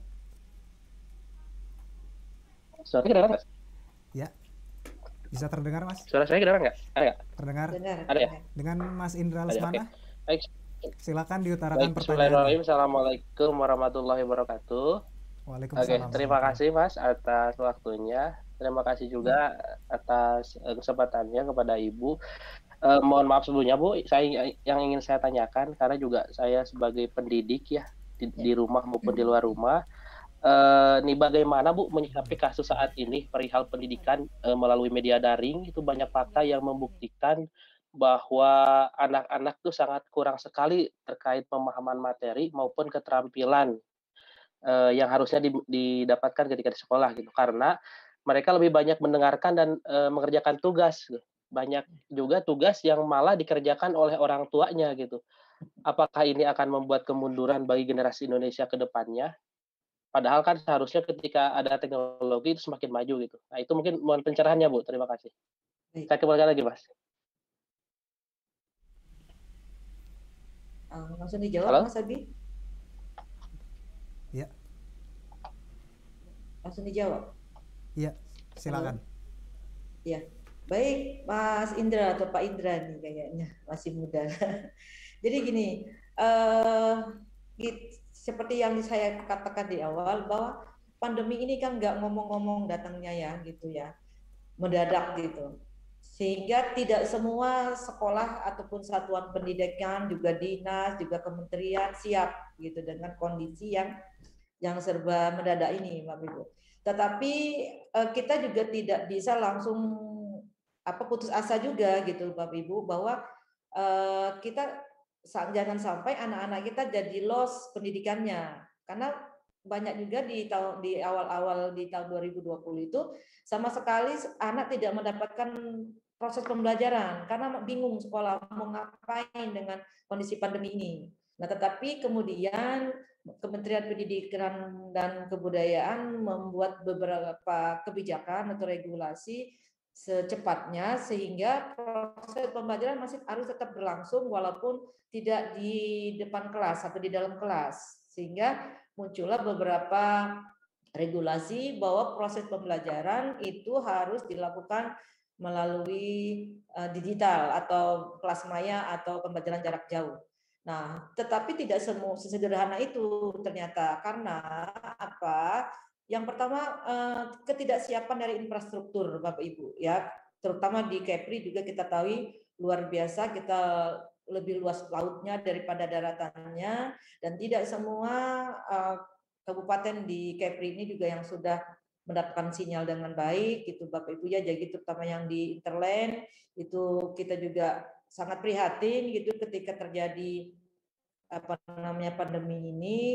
Kemudian juga ketidaksiapan para guru. Jadi IT para guru pun masih belum memadai, Bapak Ibu. Dan infrastrukturnya juga tidak memadai, kemudian guru pun tidak siap. Juga orang tua, Bapak Ibu, yang harus menjadi berangkat sekarang. Ya guru, ya orang tua yang selama ini tidak pernah punya model ataupun metode ataupun cara bagaimana mempersiapkan diri menjadi pendamping pembelajaran anak di rumah. Jadi guru utama di zaman pandemi ini kan sekarang digantikan oleh orang tua gitu. Nah, itu beberapa faktor yang menyebabkan pendidikan di masa pandemi ini bisa dibilang menurun, ya, kualitas pendidikannya menurun kalau kita mau jujur bicara seperti itu. Tetapi Bapak Ibu, ini kan kita harus cepat bangun, cepat bangkit. Mau tidak mau, suka tidak suka, para guru kita, para sekolah, para pengawas, para orang tua harus keluar dari zona nyaman, Bapak Ibu. Bagaimana meningkatkan kompetensi kemampuan digitalnya untuk memperbaiki proses pembelajaran di pandemi ini. Karena kita tidak tahu Bapak Ibu mau sampai kapan pandemi ini menguasai dunia, khususnya Indonesia, khususnya lagi Kepri. Nah, jadi Bapak Ibu di sini kebetulan ada kepala sekolah, para dosen, para praktisi pendidikan yang luar biasa hebat. Mari kita bersatu Bapak Ibu. Terutama lakukan pengimbasan di sekolah. Guru-guru yang mahir digitalnya jangan segan-segan membantu kawannya mengimbas seperti itu. Dan kami pun dari kementerian juga selalu melakukan pengimbasan pendampingan, ya, dinas pendidikan pun juga harus punya kontribusi bagaimana meningkatkan kompetensi digital para guru kita. Sehingga proses pembelajaran jarak jauh ini tidak hanya suruh merangkum, suruh ngerjain soal gitu kan, suruh buat video gitu kan. Yang akhirnya karena anak itu bosan, guru anaknya nggak mau melakukannya, akhirnya dikerjakan oleh orang tua gitu. Nah, bagaimana PJJ ini bisa menariknya? Salah satu contoh ataupun aplikasi yang Bapak Ibu bisa gunakan adalah portal rumah belajar yang saya sajikan tadi. Ini hanya salah satu ya. Jadi kalau ada yang bertanya juga apakah ini dengan portal ini bisa langsung meningkatkan kualitas pendidikan? Kalau bicara dengan kualitas pendidikan, tentu saja faktornya sangat banyak Bapak Ibu, tidak hanya kepada media digitalnya, tetapi faktor gurunya, faktor siswanya sendiri, faktor keluarga, faktor infrastruktur tadi. Jadi salah satu yang bisa membuat proses pembelajaran jadi menarik itu adalah perlunya media pembelajaran. Karena kita belajar jarak jauh, jadi perlu media digital. Jangan pernah membuat pembelajaran tatap muka itu dipindahkan ke kelas digital, yang nggak bisa seperti itu. Anak-anak pasti ngantuk juga dan dia akan tutup videonya seperti itu. Nah, seperti kalau kita saat ini karena kita pembelajaran andragogi, pembelajaran orang dewasa, tentu saja kita tidak ini kan udah kebutuhan kita, jadi kita menyadari. Tapi bagaimana dengan anak PAUD, anak SD? Mereka tentu saja belum terlalu mengerti bahwa apakah ini saya butuh dengan pembelajaran ini. Kecuali kalau dia dimarahin sama orang tuanya, baru dia mungkin duduk gitu, tapi mungkin dia ngantuk. Kalau Bapak Ibu gurunya memindahkan ruang kelas ke dalam kelas maya, tentu saja tidak. Jadi buatlah kelas maya itu menjadi kelas yang interaktif. Karena banyak platform, banyak aplikasi, contohnya Kahoot, Quizzes, kemudian Mentimeter dan lain-lain, itu bisa diramu, di mix gitu, dibuat beberapa macam media yang bisa membuat anak menjadi lebih menarik, sehingga dia bisa membuka videonya, tidak ngantuk kalau pembelajarannya itu sinkronis seperti saat ini, ataupun yang asinkronis tadi, seperti itu Bapak Ibu. Tapi tentu saja infrastruktur pun berperan ya, Bapak Ibu. Kalau gadgetnya cuma satu, sementara yang belajar 5 di rumah itu berebutan, ya nggak efektif juga memang Bapak Ibu. Ya, orang tuanya pun begitu, HP-nya cuma punya ibunya, anaknya ada 5, ya semuanya jenjangnya berbeda, semuanya sekolah, ya mumet lah orang tuanya ya, pusing ya. Tetapi Bapak Ibu kita tidak harus menyerah, kita harus menjadikan pandemi ini adalah jangan jadikan ini suatu musibah, tapi ini harus kondisi yang harus kita lawan Bapak Ibu. Ya, kita ambil hikmahnya, terutama kepada para guru, ayo kita mulai keluar dari zona nyaman, tingkatkan kompetensi digital kita semua. Mungkin itu ya Pak Indra, mudah-mudahan cukup. Terima kasih Bu, terima kasih Bu atas atas pencerahannya, ya, sangat bermanfaat sekali. Terima kasih. Semangat ya Pak.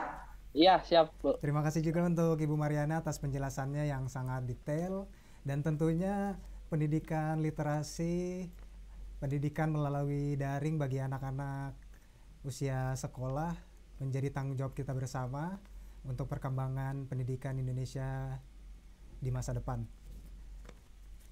Baik, sekarang kita akan berlanjut ke pertanyaan dari M. Slamet Yahya. Saya akan bacakan pertanyaannya untuk narasumber Bapak Hesa Nanda. Halo Pak Hesa, sudah bergabung? Ya. Ya, Pak. Jadi begini Pak Hesa, pertanyaannya dari Saudara Slamet. Bagaimana caranya kita mengetahui bahwa data atau transaksi di gadget kita telah dimanipulasi oleh pihak yang tidak bertanggung jawab? Supaya tidak fraud itu bagaimana caranya dan bagaimana pencegahannya? Silakan dijawab Pak Hesa. Oke. Kasusnya sebenarnya ini bisa ditelusuri case per case, gitu kan. Yang kita tahu kan sebenarnya istilahnya platform yang kita pakai ada banyak. Instagram, Facebook, WhatsApp, Google, email, Google Gmail, atau mungkin email kantor, YouTube, segala macam ada banyak. Mungkin ada mobile banking gitu kan. Penanganannya macam-macam. Jadi sebenarnya kalau ngasih satu kunci untuk membuka semuanya nggak mungkin. Susah, itu pasti case per case. Tapi ginilah, kalau ngomongin secara umum, jawabannya sebenarnya kayak sikap kita gini. Bagaimana cara kita tahu rumah kita kemalingan? Nggak ngerti, nggak ada yang tahu. Gimana caranya kita tahu kalau rumah kita lagi diincar maling atau motor kita lagi diincar maling? Nggak ada yang tahu jawabannya. Demikian juga sebenarnya platform digital juga. Jadi no one knows, nggak ada yang tahu kalau kita lagi diincar, kita lagi diincar orang jahat. Kita nggak ada yang tahu. Tapi yang kita bisa lakukan lebih ke preventif kan gitu. Kalau rumah ya berarti kunci dikunci semua, jendela dikunci semua, pintu dikunci, tambahin pintu tambahan, kan yang kita bisa lakukan gitu ya. Nah, gimana caranya biar kita tahu kita bisa lagi dimata-matai? Jawabannya kalau kita tahu pasti kita akan langsung itu. Jawabannya susah diketahuin juga Mas gitu. Namanya juga maling toh, namanya juga orang jahat kan gitu. Jadi yang kita bisa lakukan adalah antisipasi dan respon ketika hal itu kejadian. Paling yang bisa kita jagain, yang usahakan kan itu ya. Kalau untuk preventif, pertama tadi, password jangan gampang-gampang. Jangan pakai tanggal lahir sama nama itu, jangan deh, ganti gitu. Agak susah dikit, susah diinget gak apa-apa. Nah, kalau ngomongin fraud, preventif itu lebih ke sebenarnya perilaku kita, behavior, kebiasaan kita untuk berdigital. Jadi seharusnya kewaspadaan kita atau sikap kita ketika terjadi sesuatu kejahatan di digital sama seperti kita menghadapi kejadian yang tidak mengenakan di dunia nyata. Contohnya gitu. Contohnya kalau kita kemalingan kita lapor polisi. Di dunia nyata juga sama. Kita lapor ke, mungkin kalau nggak polisi ya, kalau terjadinya di Instagram kita lapor ke Instagram. Kalau di Google kita lapor ke Google. Karena kan ya isinya masing-masing ya Mas. Jadi kan penguasanya kan masing-masing. Jadi kita lapor ke yang regulator mereka masing-masing, kita laporin dulu. Kalau nggak bisa banget, kita ngomong dulu ke teman-teman sekitar. Contohnya kemarin ada yang fraudnya adalah data teman saya dipakai untuk pinjam duit. Pakai WhatsApp-nya. Jadi fotonya di copy, namanya di copy, gelarnya di copy, pinjam duit ke teman yang kebetulan kenal juga.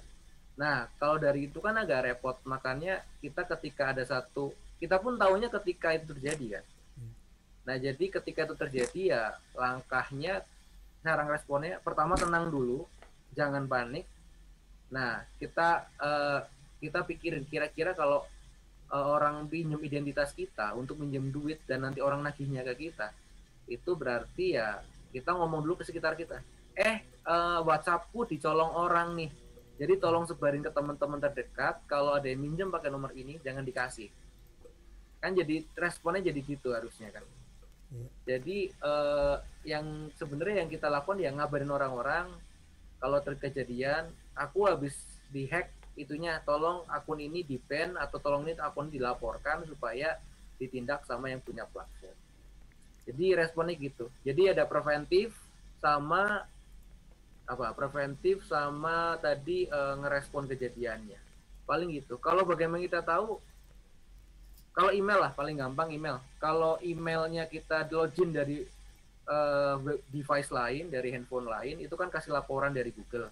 Nah, kalau misalkan itu bukan kita, maka itu kita diklik laporannya di emailnya, laporkan ini bukan device saya, itu bisa. Cuman itu jadi pada email. Kalau jawabannya umum banget ya tidak semua platform punya fasilitas seperti itu kan.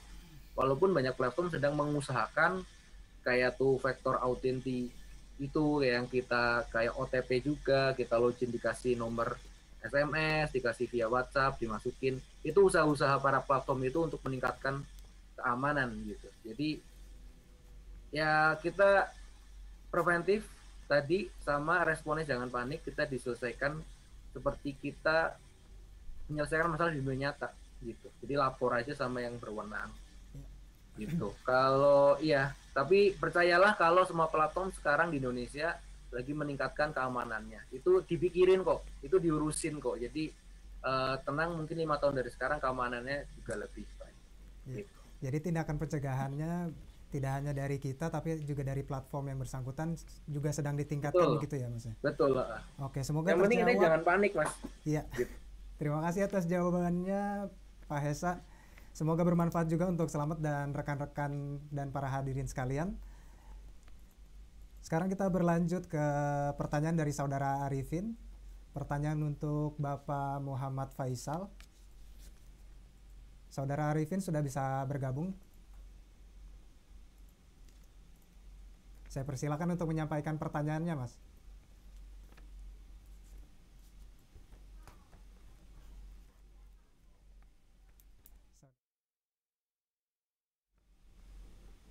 Halo, Saudara Arifin. Oke, baik. Sepertinya saya harus membacakan lagi pertanyaan dari Saudara Arifin ditujukan untuk Bapak Muhammad Faisal. Bagaimana caranya supaya masyarakat dapat terhindar dari berita hoax dan apa peran kita sebagai mahasiswa dalam mengatasi penyerahan berita hoax? Silakan dijawab, Pak. Salam ya Pak Abimanyu. Ya. Langsung aja. Langsung saja Pak. Oh iya, terima kasih. Tadi pertanyaannya dari siapa? Arifin ya? Iya, dari Saudara Arifin. Mohon maaf nih, jaringan kadang-kala naik turun juga nih, sesuai kondisi Bintan kita. Bahwa bagaimana cara mencikapi berita-berita hoax yang ada. Yang pertama kita harus tahu tuh berita yang dikategorikan berita hoax itu seperti apa dulu. Nah ini kan yang etimologi itu yang saya pikir perlu kita dudukkan dulu. Kalau yang dimaksud berita hoax itu adalah berita yang tidak benar, yang menyinggung dengan kondisi-kondisi yang berbeda. Kemudian, nah itu tentu saya pikir kita harus melihat konteksnya dulu. Yang berikutnya adalah apa yang harus dilakukan ketika ini ada, ya tentu kita harus lihat berita ini munculnya dari mana dan tentang apa. Nah kalau kemarin kan lagi trending topik tuh tentang haji kayaknya. Lebih banyak itu ya, banyak cerita tentang itu segala macam. Nah akhirnya banyaklah cerita yang menurut kita kadang-kala berbeda dari apa yang informasi sesungguhnya, sehingga menimbulkan konteks hoax dan segala macamnya. Ya tentu kita bertanya siapa yang punya kompetensi untuk menjelaskan itu. Nah oleh karena itu ya tentu pertama sekali ya kita tanya, misalkan di Kementerian Agama dan segala macamnya, seperti kita di perguruan tinggi segala macam, ya langsung kita adakan diskusi, kita adakan webinar dengan mengundang beberapa tokoh yang dari pengambil kebijakan tentang informasi yang seperti apa yang sebaiknya ada, sehingga ini tidak beredar segala macamnya, sehingga tidak memblunder dia menjadi sesuatu yang berbeda di pemahaman masyarakat. Kenapa? Ya karena kondisi pada hari ini terus terang sesuatu yang kita anggap benar saja itu kadang-kala ketika diplesetkan itu menjadi sesuatu yang tidak benar. Kenapa? Karena orang sudah stres sekarang. Nah, kondisi psikologis masyarakat yang kita lihat dengan hari ini yang terlalu banyak susah mau bergerak, pandemi yang sudah lebih kurang 1 tahun ditambah dengan yang lain, ini paling mudah menyulut potensi-potensi psikologis masyarakat dengan sesuatu hal berita yang sekejap aja, tergantung sekarang kita ingin maunya seperti apa. Apakah kita memang tetap berada di situ atau kita mencari kebenaran dari apa yang sudah kita dapatkan. Jadi ada konteks misalkan sharing before sharing. Kita dapatkan itu, kemudian kita sharing. Sharingnya bagaimana? Ya kita tanya siapa, ini beritanya tentang apa. Kemudian yang kedua, yang ditujukan kepada siapa. Yang ketiga, maksudnya itu apa. Nah, kalau yang tadi saya katakan yang berhubungan dengan kebijakan, ya kita kembalikan kepada pengambil kebijakan. Nah, jadi kira-kira di situ sehingga orang akan bisa memberikan informasi yang luas. Setelah dapat apa yang dikatakan oleh pengambil kebijakan, kesimpulannya sudah kita dapatkan. Nah, kesimpulan itulah yang kita berikan informasi kepada orang lain. Sehingga dengan demikian kita bisa mengeliminir berita-berita yang kita katakan tidak benar. Kemudian yang kedua, kadangkala kita mendapati berita itu tidak tahu nih referensinya dari mana, siapa yang berbicara. Nah, kita karena keenakan men-share, nah ini juga kadangkala menjadi sesuatu yang tidak baik juga. Nah, contoh misalkan ada sesuatu berita yang baik itu, tapi kadangkala dari sisi pandangan-pandangan keagamaan memberikan sesuatu yang pertanyaan lebih jauh. Misalkan begini, ada misalkan berita tentang sesuatu itu betulnya baik, tapi ketika disebarkan ini menjadi suatu pertanyaan. Misalkan cerita tentang ada penjaga makam Nabi di Madinah segala macam, kemudian bermimpi, disebarkanlah kalau Anda bisa menyebarkan 10 dari sini akan mendapatkan 1 juta kebaikan dan segala macamnya. Nah, hal yang seperti itu yang saya pikir kadangkala berita itu sudah 10-20 tahun yang lalu atau 5 tahun yang lalu ini bergerak terus. Kenapa? Karena kadangkala konsumsi masyarakat itu masih suka dengan hal-hal yang seperti itu. Nah, tapi kalau kita menyatakan udahlah ini hanya sekedar berita saja, ya sudah selesai. Nah itu, jadi ketika masyarakat ingin bertanya kepada kita, ya peran kita ya kita lihat kalau kita sebagai mahasiswa, kita sebagai dosen atau kita sebagai pendidik, yang pertama sekali kita ramaikan literasi digital itu dengan keilmuan kita sesuai dengan referensi yang kita dapatkan. Satu. Kemudian yang kedua, ini yang paling kadangkala susah kita, kalau kita di konteks misalkan keilmuan keislaman itu ada namanya sanad keilmuan itu. Jadi sanad keilmuan itu seperti hadis itu dari siapa, itu yang akan memberikan keuntungan kita untuk tahu sumber beritanya dari mana. Dari A, dari B, dari C. Nah ini kan susah. Ini yang kita katakan berat. Nah, apalagi ini, kadang saya di kampus itu kadang saya bilang sama dosen dengan apa, kita harus berlomba-lomba untuk mencari kebaikan yang lebih banyak. Misalkan sekarang, misalkan ya, mohon maaf dari segi agama Islam misalkan. Sekarang orang lebih banyak belajar Quran itu lewat internet, lewat apa? Jangan sampai nanti pahalanya internet yang lebih banyak daripada dosen, daripada guru. Jadi saya bilang, jadi artinya apa? Kita punya kemampuan itu, kita kembangkan sehingga untuk minimalisir konteks yang ada. Nah, kadangkala itu yang kita lupa. Nah, saya tidak tahu nih, barangkali Kominfo punya roadmap tentang bagaimana pengembangan pemahaman konteks teknologi informasi di Indonesia ini sampai kepada tahap apa itu berapa tahun ke depan. Nah, ternyata ketika pandemi mulai masuk, ini tidak mau tidak mau kita dipaksa untuk memahami kondisi seperti ini dengan rentang informasi yang lebih cepat. Nah, ini tentu saja akan berpacu kepada rencana strategis yang sudah kita susun sebelumnya. Nah, kampus begitu juga. Ada kampus yang baru berdiri lah macam kita, baru 3 tahun negeri segala macam, baru menyusun konsep tentang bagaimana pengembangan pembelajaran model-model digital. Di samping dengan kampus-kampus yang sudah 10-20 tahun yang berdiri. Nah, kekurangan dari segi anggaran menjadikan kita harus lebih cepat untuk beradaptasi seperti ini. Tetapi zaman tidak bisa kita katakan harus menunggu karena dia sudah berjalan lebih cepat daripada apa yang bisa kita lakukan. Nah, jadi konsekuensinya adalah ya harus melalui percepatan pemahaman, percepatan pembelajaran dan segala macamnya yang efeknya kadangkala berlaku instan. Nah, ini yang saya pikir kreativitas dari kalangan pendidik untuk bisa menyebarluaskan tentang media-media informasi, media pembelajaran yang bisa membantu mahasiswa, guru, dosen, masyarakat sehingga bisa ada lebih baik. Nah, ketika ini beredar di masyarakat, yang saya pikir ini salah satu yang paling penting adalah tugas kita memberikan informasi kepada siapa sebenarnya kalau seandainya berita itu ada. Nah, ini yang paling penting. Jadi kalau dia berhubungan dengan pengambilan kebijakan, ya tentu kita arahkan siapa pengambil kebijakan yang bisa memberikan informasi yang valid. Nah, itulah dia. Baik. Pertanyaannya, apakah ketika diberikan informasi kita nggak percaya juga? Nah, itu kan jadi masalah. Pak, tidak Pak, ternyata ada teman sebelah berbicara seperti inilah. Saya bilang, pengambil kebijakannya siapa? Nah, kalau itu terjadi, berarti ada sesuatu hal yang saya pikir orang tidak bisa percaya kepada apa yang kita lakukan. Nah, ini oleh karena itu, ini kita perlu peran yang banyak untuk menyebarkan sesuatu yang lebih baik.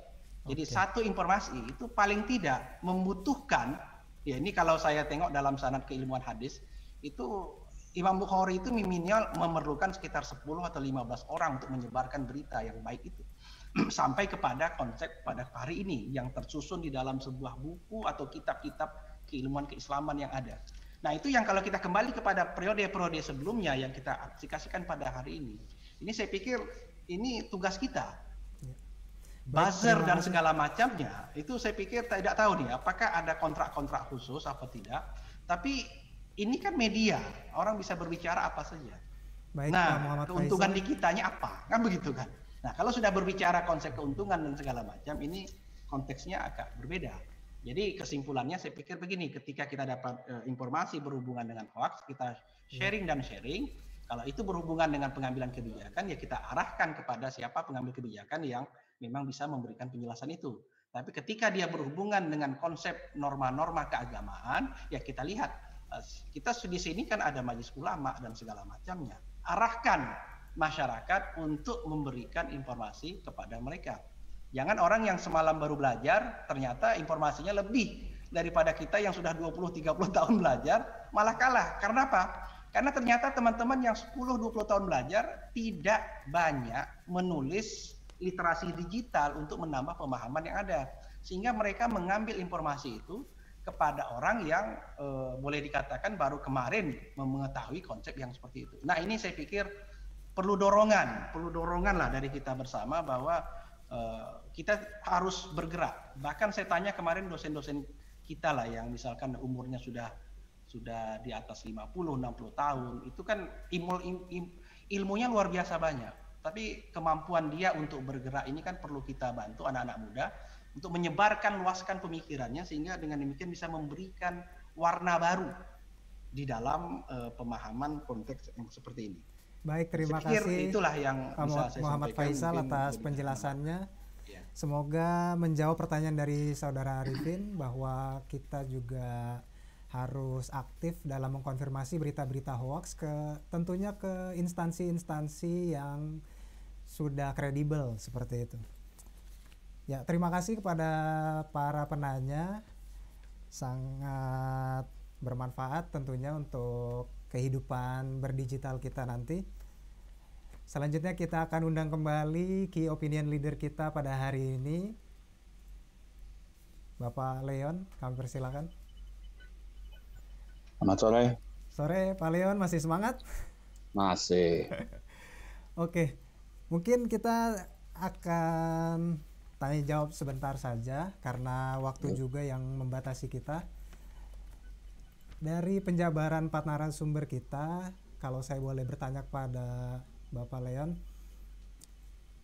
apakah ada pengalaman pribadi yang sekiranya berkaitan dengan penjelasan dari keempat narasumber seperti itu? Apakah sempat ada pembobolan atau seperti apa? Atau pernah terkena hoax seperti itu? Silakan dijawab dan diceritakan. Kalau ya dengan tadi saya bilang sekarang untuk kita bersosmed sangat banyak si platformnya ya. Kita pakai misalnya Instagram, semua dipakai gitu. Tapi emang kalau cara memakainya juga memang mesti benar. Kalau misalnya pas pernah kebobol itu ya tadi yang dibilang keamanan data diri dan lain-lain. Pernah sih ada kebobolan dari Facebook kali ya itu ya, untuk akun dihack gitu. Jadi tiba-tiba bukan punya akun saya gitu itu. Seperti itu. Kalau yang kita bisa pakai bermacam-macam platform, cuma emang mesti dijaga masing-masing juga biar nggak ya tadi yang apa, password mesti beda-beda, jangan sama semua, karena dulu emang akhirnya ya nggak memperhatikan itu, jadi ada mungkin bisa jadi sampai dibobol. Semoga kita bisa sama-sama belajar ya dari pengalaman. Iya. Supaya tidak menarik banget tadi ya. itu. Oke, lalu apakah ada pengalaman yang mungkin lebih ke ekspresi kreasi seperti itu ya? Yang sifatnya kolaboratif di dunia digital yang bisa dibagikan kepada banyak aplikasi yang bisa sangat membantu untuk kita memposting sesuatu di sosmed. Kalau dulu kita masih bingung, tapi sekarang dengan teknologi, dengan handphone saja sebenarnya udah cukup ya, bisa buat macam-macam. Cuma memang akhirnya kita harus nyari info itu, karena nggak gampang juga kan, banyak macam tuh di Play Store atau di ininya, apa yang mesti kita pakai, apa yang cocok, apa yang aman juga yang bisa kita pakai untuk membuat kita bisa berekspresi lebih baik di sosmed. Kemudian kalau ada kayak tadi juga aplikasi-aplikasi yang kayak tadi buat sekolah juga, memang kadang banyak aplikasi kita nggak tahu, makanya itu tadi saya bilang kita harus belajar terus, cari-cari info kemana-mana, karena sekarang orang banyak buat aplikasi ya. Nah itu banyak juga yang kita nggak tahu nih, kalau ternyata udah ada aplikasi ini ya, ada aplikasi ini yang buat membuat sesuatu. Nah paling juga nanti kalau kita udah tahu, kita harus bagi-bagiin juga sama orang lain biar orang lain juga tahu gitu. Oke, terima kasih untuk Pak Leon penjelasannya. Semoga dapat diterima dan diaplikasikan oleh hadirin yang hadir pada hari ini. Baik, tidak terasa waktu telah menunjukkan akhir kegiatan webinar literasi kita pada hari ini. Sekali lagi saya ingatkan kepada para peserta untuk menginstal aplikasi Siberkreasi. Saya mengingatkan kembali. Kemudian untuk follow akun Instagram, Facebook dari Siberkreasi, dan juga jangan lupa tonton video-video sehingga kita makin cakap digital dan Indonesia bisa semakin cakap digital di tengah kompetisi di era global ini. Baik, terima kasih kepada narasumber yang telah menyampaikan pemaparan, dan kemudian juga para hadirin yang dengan antusiasnya mengajukan pertanyaan dan tetap bertahan sampai akhir acara. Saya Abimanyu Seranto selaku moderator pada hari ini undur diri. Wassalamualaikum warahmatullahi wabarakatuh. Salam literasi, Indonesia makin cakap digital. Salam Mas Abi. Terima kasih Bapak Ibu semua, para narasumber. Terima kasih Bapak Ibu, thank you banget. Sampai ketemu di lain kesempatan. Jika ada hal-hal yang ingin ditanyakan ke LPP, Cira berkunjung ya ke Tua Paya Ceruk Ijo. Kita tunggu. Digital langsung dari 34 provinsi, 514 kabupaten kota, diikuti lebih dari 500.000 catatan digital. Inilah Indonesia Makin Cakap Digital.